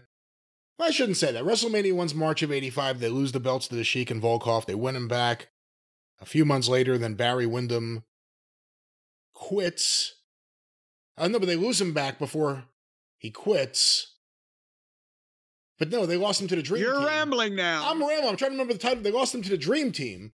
Even you, Mr. Goddamn Encyclopedia, why are they not on the tip of our tongue? Because Barry Windham was in the mid 80s, one of the certainly top 5 premier in-ring performers in the wrestling business. And Mike Rotunda was a heck of a fucking athlete and a tremendous worker, not the family lineage of, the Wyndhams and the Mulligans, but he, became one, and heck of a nice guy as well.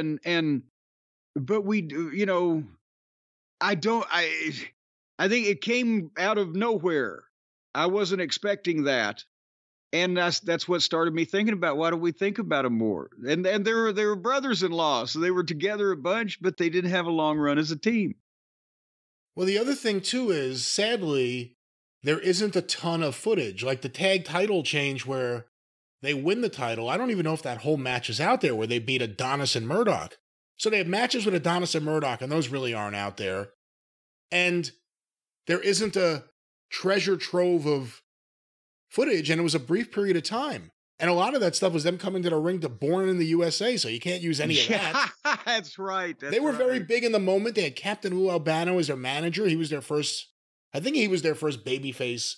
No, they were his first babyface tag team, I should say. Yes. So, I mean, they were getting the big push. And then Barry Windham left, and they replaced him. Golden Boy Danny Spivey had already been there. They put him with Mike Rotunda because he had blonde hair, so why not just put another blonde in the role, I guess was the thought. But not all blondes wrestle the same. Going from Barry Windham to 1986 Dan Spivey. It's like trading your house for a tent. But anyway, and you guys would work with Barry Windham a bunch, so I mean, you. Oh my God, yeah, that was again.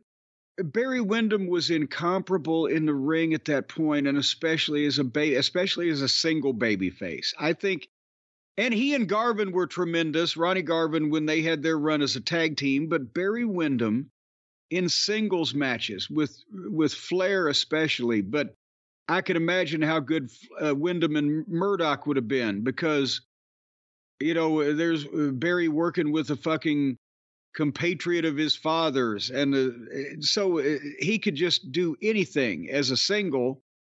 It wasn't the greatest promo in the world, but you could fire him up, and he was a good looking guy, even though he didn't have a body, but he never would just fucking accept a push and follow through with the push and stay in the place of the push without quitting and going back and forth. And that's what,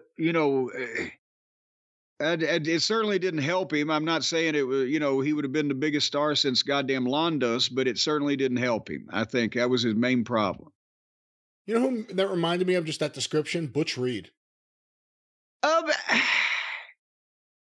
Butch didn't go anywhere near back and forth places as much as Barry did, do you think? He was in and out of Mid-South between 84 and 85, and then he left and went to WWF, and he didn't last there really all that long. And then he was gone from there. He showed up in the NWA, and then he was just gone after Watts came back, of all things, too. Him and Butch Reed, I guess, still didn't get along. And that was the end of Butch Reed. Yeah, but still, Barry... Just an elite mid-80s worker who should have done more, I guess. Yes, I'll acquiesce to that. But the point that I was making is germane that it wasn't like Barry should have been leaving all the time. I'm not saying he was never justified, but it wasn't like he should have been leaving all the time because he was like, well, This guy wants you to be his world tag team champion. Oh, well, this guy wants to push you as his fucking main event babyface. You leave there. Oh, this guy wants to fucking push you as a goddamn another main event baby. Oh, this guy wants to. He would leave those opportunities.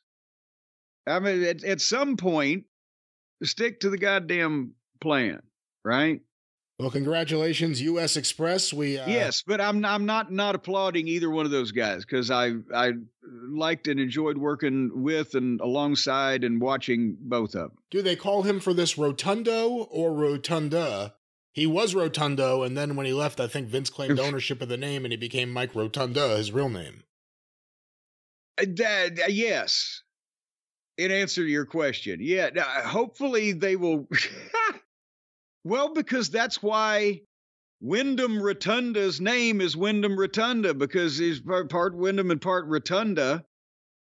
So hopefully they'll stick with the Rotunda motif. All right, Jim, well, there's no real transition from Rotunda to this, but Jim, let's real quick go through the Wrestling Observer Newsletter star ratings for AEW Revolution. Oh, good Lord. A very popular pay-per-view with the readership, for the record. 546 thumbs up, 546 thumbs up, 0 thumbs down, 0 thumbs in the middle. Oh, so it was unanimous. It was unanimous. It was unanimous. All 546 of those thumbs are straight up somebody's ass. The best match poll, the winner, Ospreay versus Takeshita, 411 votes. Second place, Sting and Allen versus Young Bucks, 104 votes. Third place, Eddie Kingston versus Bryan Danielson, 25 votes. Worst match, Toni Storm versus Deonna Purrazzo, 244 votes. Oh, I thought they overachieved that in numerous other matches that were much worse than anything. Those two, it was only two of them. How could they possibly stink as bad as the 8-man? The All-Star Scramble, 123 votes. The Bang Bang Scissor Gang versus Private Party and Jarrett and Lethal and Singh and Mac. We thankfully missed that, 59 votes. And Bob and Carol and Ted and Alice. And finally, Nightingale and Statlander versus Heart and Blue. 52 votes for a Heart and Blue. And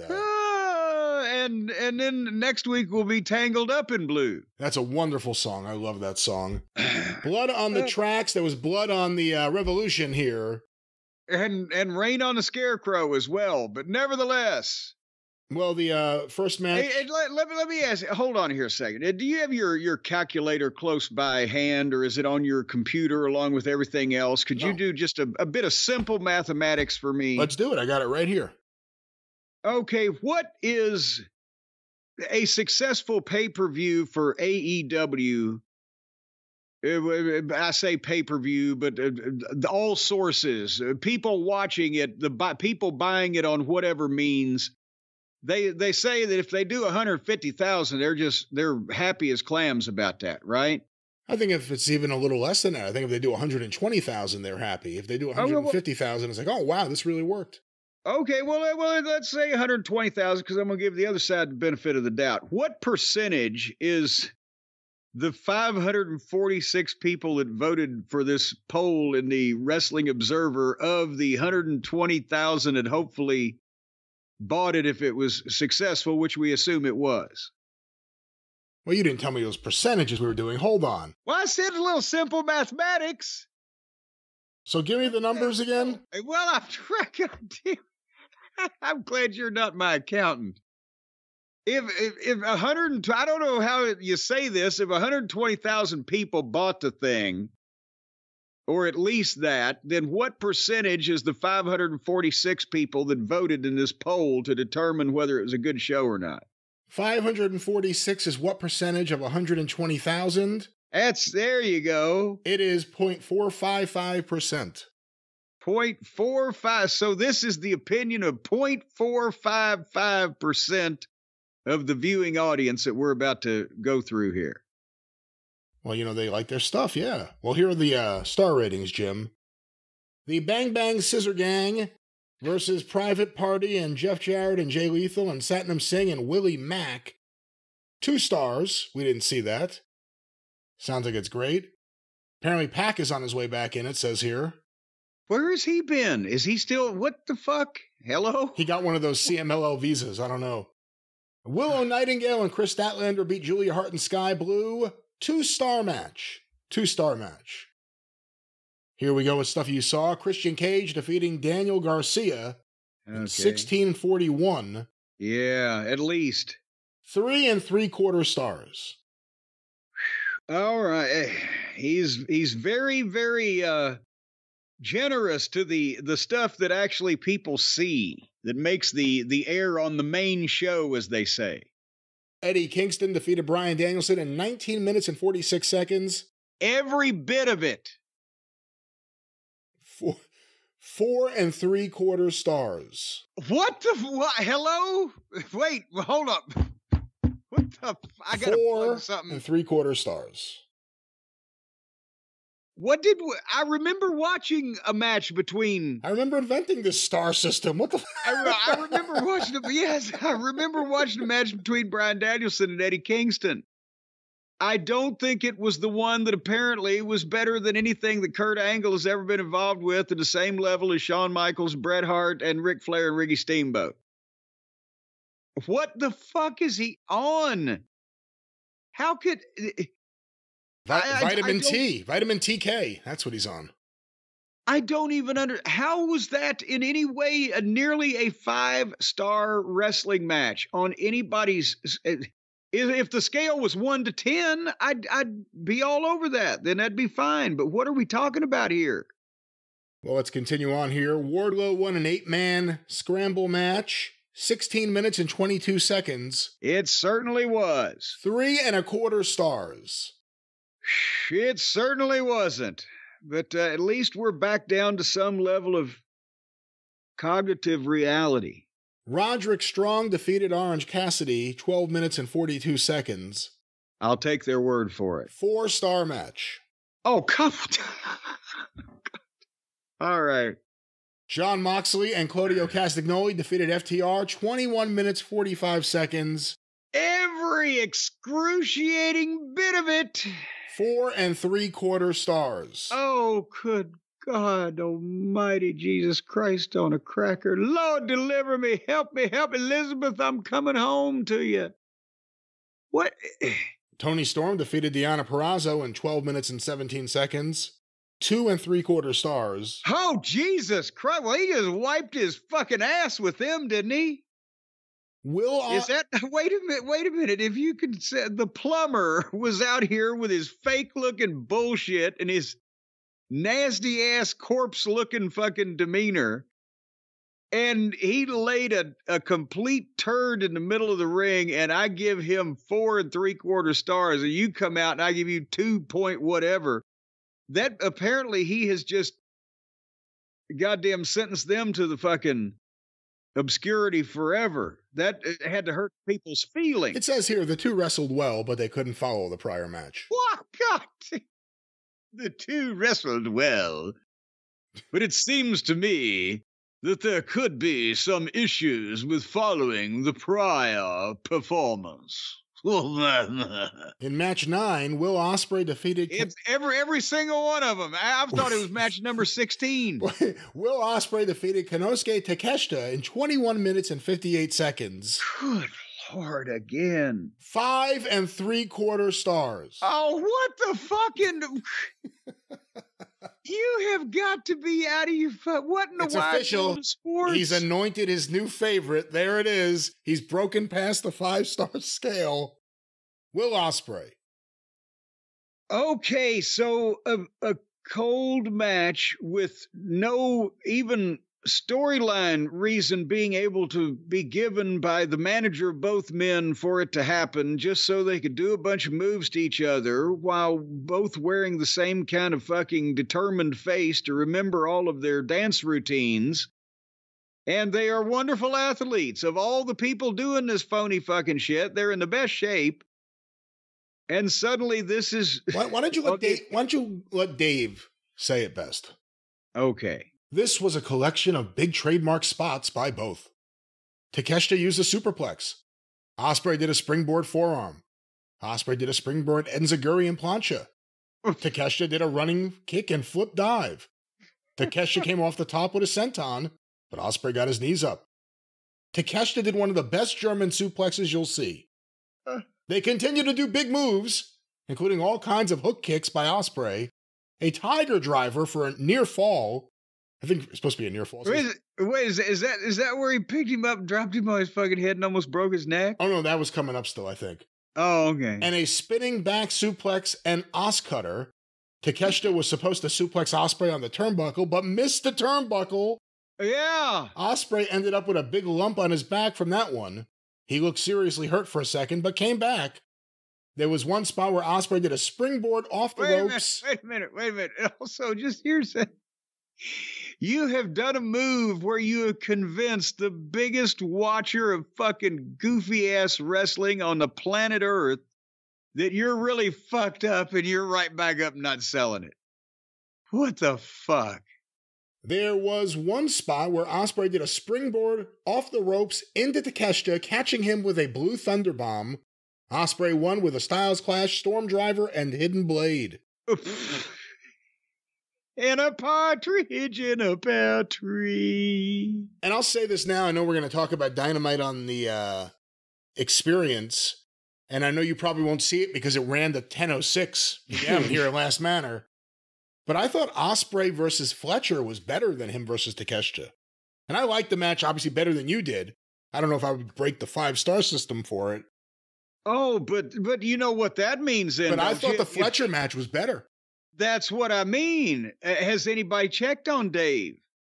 Could he be like, who was that basketball player they found out in the fucking Nevada at the brothel that just fucked himself into a goddamn coma by partying for like 3 days? Lamar Odom? There you go. Well, Dave might be like old Odin there. He may just come so hard by seeing something like this that if he gets to 8 stars, I'm afraid that he'll rupture some kind of goddamn urethral fucking tube or something. Well, let's finish the star ratings here, Jim. Before we get any urethral eruptions. That's right. Samoa Joe retained the AEW title over Adam Page and Swerve Strickland, 19 minutes, 41 seconds, 4.5 stars. And I'm not even going to try anymore to even think what's inside his head otherwise than, have you noticed that poor Dave, he almost feels incapable of giving a match that goes over 20 minutes less than 4 stars. It's like, is he punching a time clock? Is he putting in the time on this? And finally, Sting and Darby Allin defeated the Young Bucks, 21 minutes, 2 seconds, 4 3/4 stars. What did he think about old Darby's swan dive into the pit of glass? Let's see. Sting's sons did stinger splashes. They were a little awkward. We go back down. Matt powerbombed Allin on a ladder. Awkward. Allin went for a swanton off the next to last rung of a 12-foot ladder in the ring onto Nick, but Nick moved, and Allin went through a pane of glass that was held up by 4 chairs. 6. Allin had dozens of small cuts on his back, which very quickly Allen's back looked like it was attacked with a chainsaw. I'm glad he had adjudicated them small cuts there. Thank you, Dr. Meltzer. Tiny little cuts all over Darby. Cuts in my one-bedroom apartment. All over my little weenie. Well, there it is. AEW Revolution 8. Just an amazing success. And, of course, we'll talk about the ratings and everything else on the Experience in a few days. But, Jim, when you talk about ratings like this and all of this... These things that qualify as this. If you're an AEW fan, you may think, I just want to sell my collection. How could I sell all this stuff? Enough. I don't know if you could sell that if you don't have the rights to it, but if you have other stuff to sell, we know someone who could help you sell it. Well, hey, we've got some friends. It just depends on what you got to sell as to whether they might be able to help you sell it. We can work some things out, but I tell you what they should have done over there at the big pay-per-view extravaganza was they should have gathered up all of that broken glass with Darby Allin's blood and DNA and TNA and all that stuff all over it. And they should have taken it home and sold it. But you got to go to eBay. You got to go to eBay to sell stuff if you want to be just a mark walking down the street with that chalk on your back going, hey, screw me over.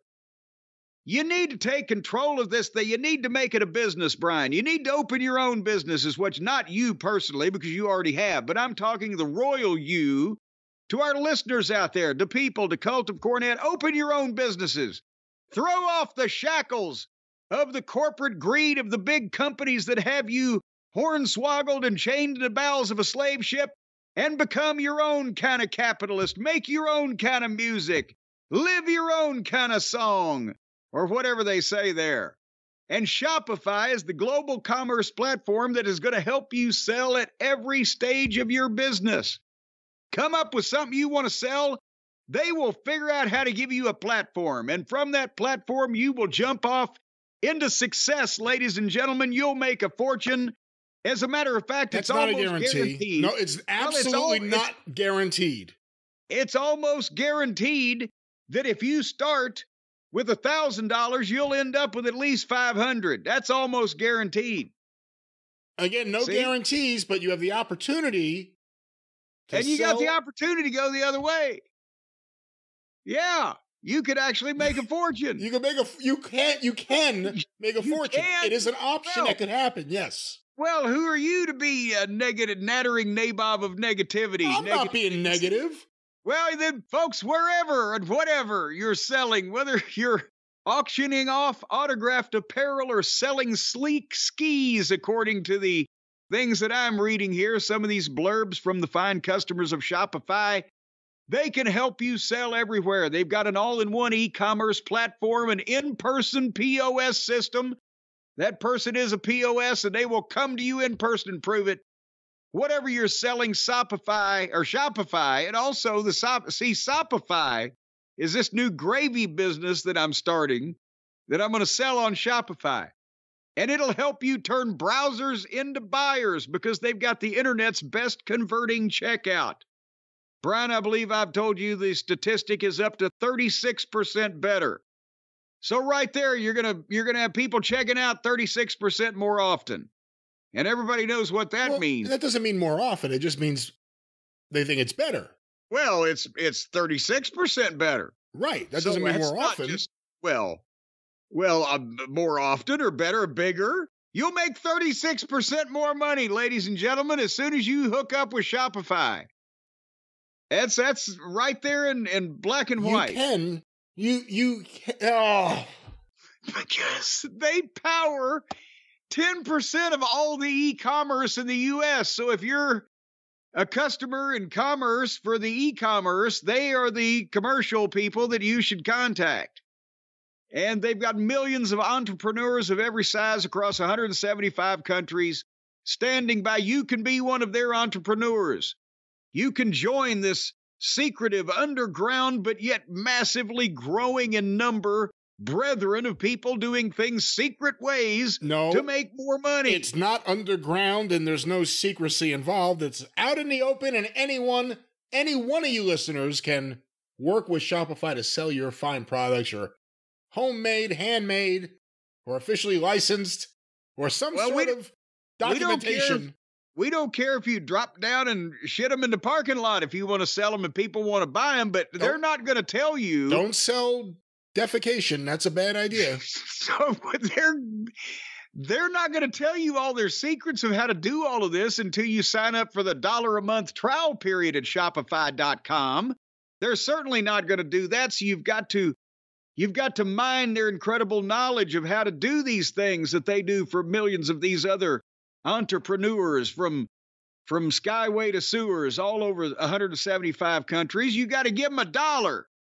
And they're going to, from their 1-bedroom apartment, they're going to send you all the information. And then you're going to get a trial period at shopify.com/JCE. That's all lowercase, by the way, the JCE.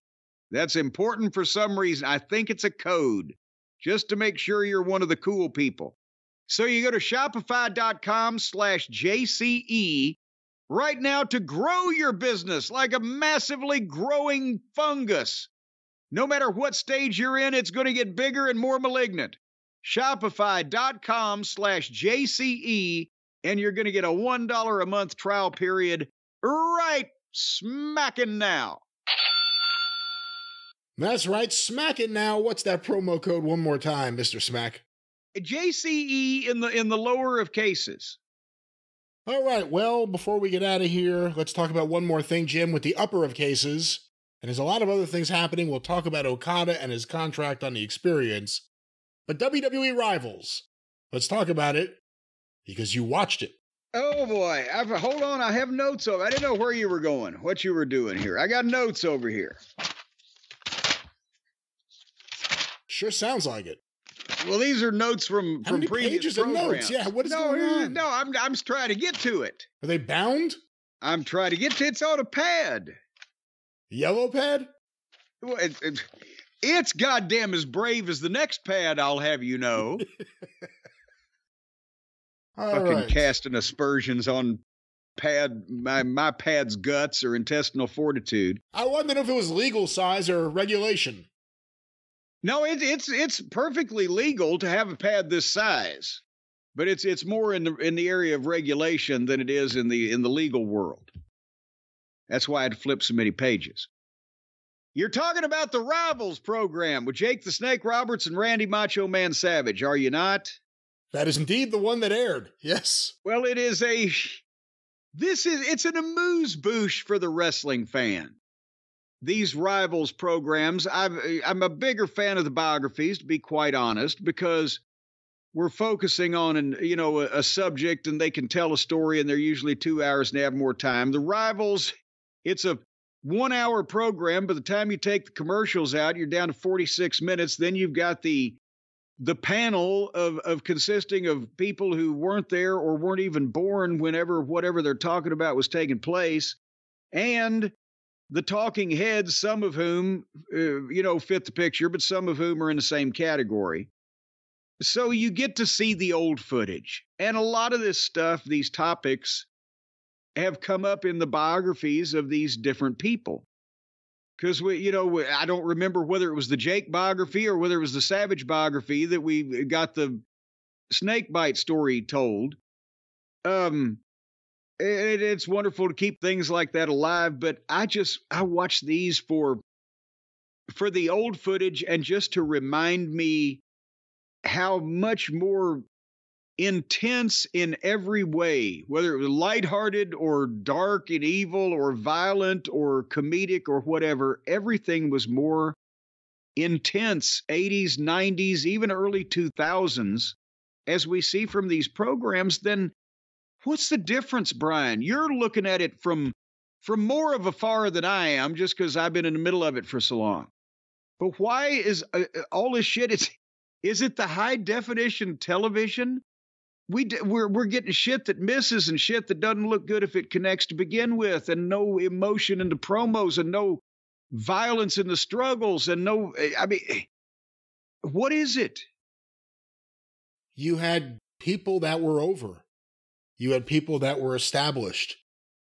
And they were never treated too foolishly on TV, even the guys that were kind of, mid-card or below. And because of that, you could bring other people in and slot them in and give them credibility by having them interact with or potentially beat one of these people. A lot of that protocol seemed to have switched over the years.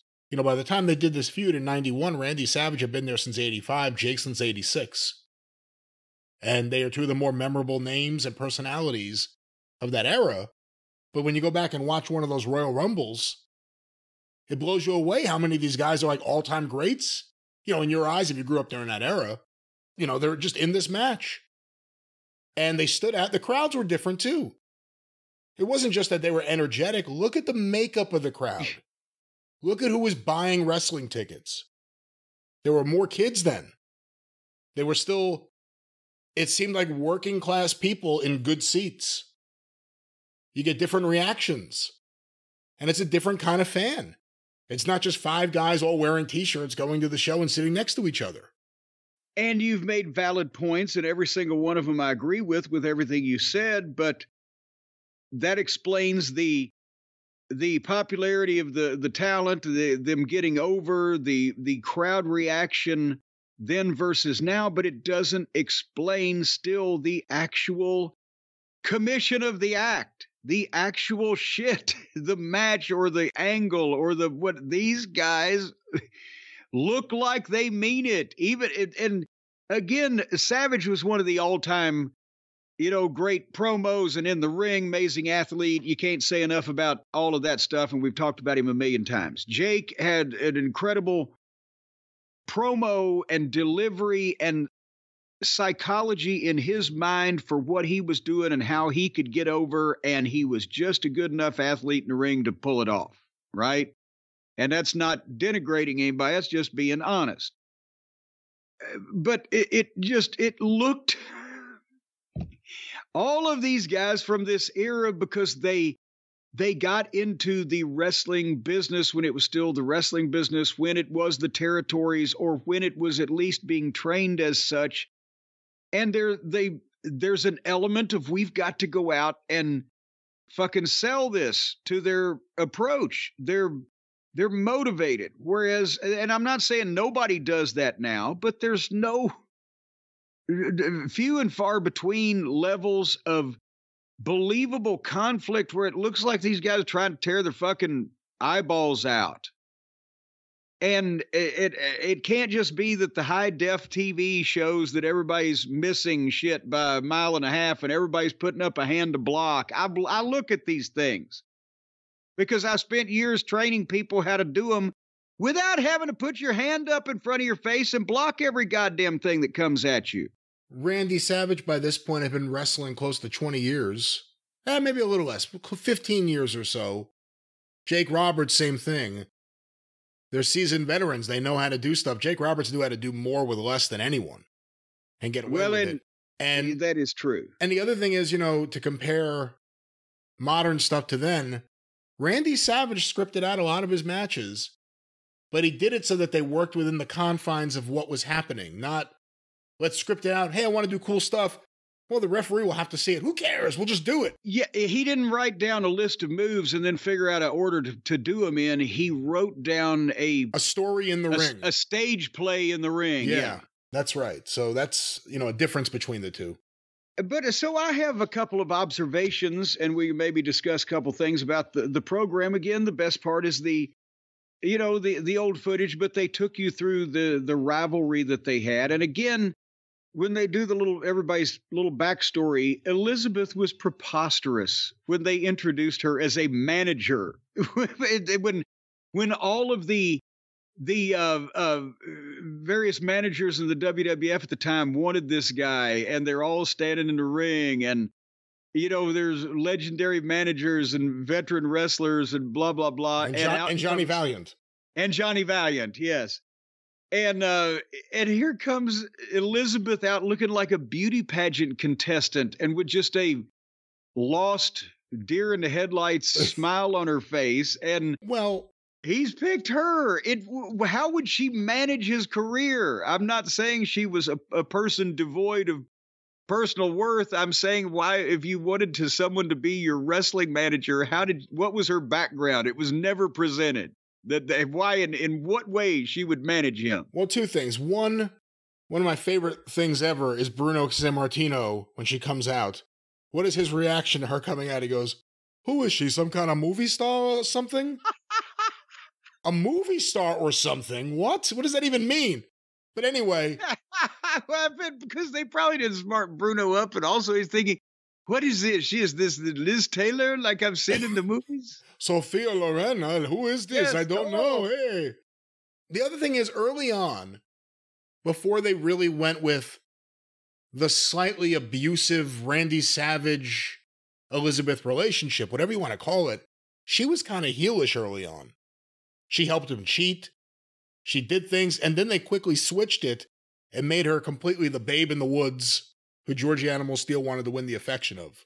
Okay, because I don't ever remember even seeing, and of course I was not a regular close watcher of WWF programming during that point in time, but I don't remember ever seeing her interfere except when she got up on the ring to take her dress off or skirt off and distract whoever the fuck for Hogan. DiBiase and Jesse Ventura. Jesse Ventura had never seen a pair of legs before. It was just flows. It was shockingly wearing what she would wear to go to Walmart in this day and age. But anyway, so I'm just it's true.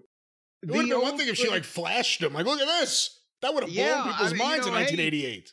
Marlena went all the way to the bone for the business, baby, on that Shotgun Saturday night. She's full of spunk. So in 1991, Randy Savage lost to the Ultimate Warrior, and they replayed that. And of course, I've never made it a habit of watching Ultimate Warrior matches after the first couple.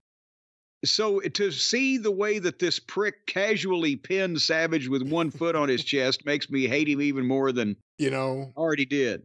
You would hate him even more if you saw what really happened. And I was a kid who loved the Ultimate Warrior, and it was a great match. For him, it was like a 4-star match for the Ultimate Warrior. That and the Hogan match and the Rick Rude stuff were like the best ones. But Randy Savage hits the Warrior, I want to say 5 elbow drops in a row. Oh, good God. And then the Warrior kicks out. And the Warrior kicks his ass and pins him with a foot on the chest. And then Randy Savage retires, but Elizabeth's in the crowd and can't take the abuse of Sherry Martel. So she makes the save, and turns out they loved each other all along. Well, and that's the thing that Vince was, I don't know what his fascination was, and this was for those people, even before any of the story that's out there may have potentially even happened. He kept trying to retire Savage. That's how I ended up doing color on Raw for about 3 months. And 93 was when Savage left the next time he had retired him to the... But anyway, but they do the wedding at SummerSlam in 91, and that's when Liz opens the box with the snake in it. And now Savage can't fight Jake because he's an announcer. And of course, Jake, this did highlight that before the various chemicals burned whatever parts of his brain, he was so good and smooth and just on top of everything verbally. And they did the campaign to get reinstated. And that's where they went into the... But again, it's great, this fucking story. Not only that they went to these links for the angle, but also it illustrates Savage. The snake bite deal where Savage came in that afternoon. He's like, brother, you need to take the snake bite first. What? Yeah. And Jake had to let the snake bite him in the locker room. And this is true. This is not Jake having had delusions somewhere in a fever. He had to let the snake bite him first before Savage would do the angle in the ring. Of course, it wasn't pissed off like in the ring and latched on and didn't let go, or I don't think Savage would have gone through with it. But in what other business does this kind of thing take place? Brian, that's why I love it so much. Ringling Brothers. I don't even think they had a mandatory snake biting going on at Ringling Brothers. I think there was a snake union there, though. What if Jake had said no? Like, I'm not going to let this thing bite me. You get out of here. The reason you're doing it is because I wouldn't do it. Now, I guarantee you that Savage will, I ain't going to do it then, brother. Because he was so paranoid, he had to make sure. Did you love it when Jack Tunney barred all reptiles from ringside? All reptiles. I barred from... What a personality and charisma from Jack Tunney. Well, remember, he did his best work in the office behind the scenes, but I had forgotten also, or don't know that I cared to begin with, that when Savage got reinstated, they did the pay-per-view match with him and Jake on this Tuesday in Texas. The comeback, 4 or 5 days after SummerSlam 91, Thanksgiving night. or not SummerSlam, but Survivor Series. Survivor 91, Series. Thanksgiving night. Yes, that's what I'm trying. That's why it's Thanksgiving night, because it was Survivor Series. But why did they put that big of a match on this Tuesday in Texas? No, they put a bigger match. That was also the rematch between Hogan and, was it Hogan and The Undertaker? Was that? Well, yes, but I know, but I mean, that was the angle of why they were doing it, because they shot the angle at Survivor Series and were coming. It was an experiment of Vince's to come back that quick with a rematch, but they also loaded it up with a goddamn. I would have thought you'd put Savage and Jake on Survivor Series, if just being me, but nevertheless, if that had worked out really well, we would have never had Raw. We would have just had weekly pay-per-views at that point. Well, I think that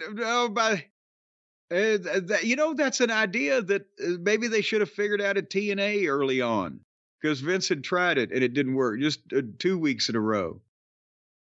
And then, at the Rumble, Randy dumped Jake and then jumped over himself to get at Jake. And then they did the Saturday night's main event. And again, the highlights of that, even if Jake and Savage, more violent, but yet safer. Everything I'm seeing them do, I see what they're doing, and it's as safe as you can make these things, and they're executing it well, but it looks more violent. I don't know how to explain it. But anyway, that was the rivalry between all the way from goddamn, I think, the summer of one year to the goddamn February of another year. That's to rival Bobo Brazil and the Sheik kind of feud. They did have a really fun match in like 86 on Saturday night's main event, but that wasn't even mentioned here. And that was Rivals. What a wonderful panel, too. Freddie Prinze Jr. in the investigation room. Yes. With the other forensic wrestlers. Do they make, when everybody comes down to sit at that table, do they spray them down with the fucking fungicide or whatever? They do the decontamination thing and then they sit in there? It's just a shame that they don't say anything. They say nothing. It's like Tony Schiavone times 4 or 5, I guess. But Freddie Prinze is just the host of that group. But another WWE Rivals, another Drive Thru. Jim, with that, I look for a marimba. Oh, for heaven's sake. I look for a marimba. Kalimba, Mahamba, who my pretty That's not how any of that goes. The Drive Thru is closed.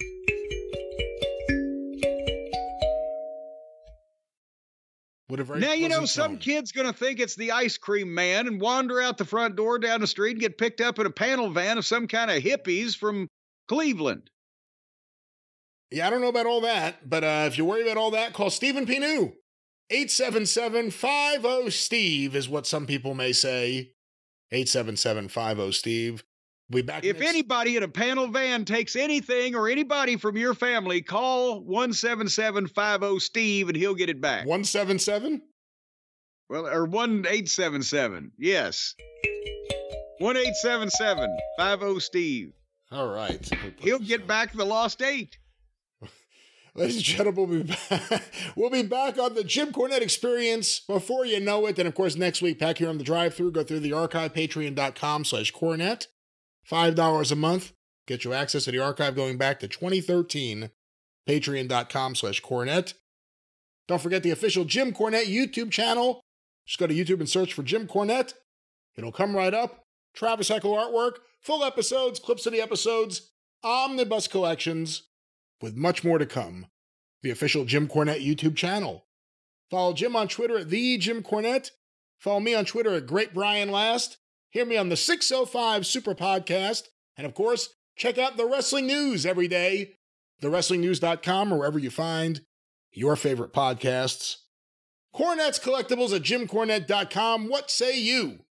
Everything you need to live a happy life is on sale now at JimCornette.com. So just feast your eyes and fantasize. That's right, at JimCornette.com.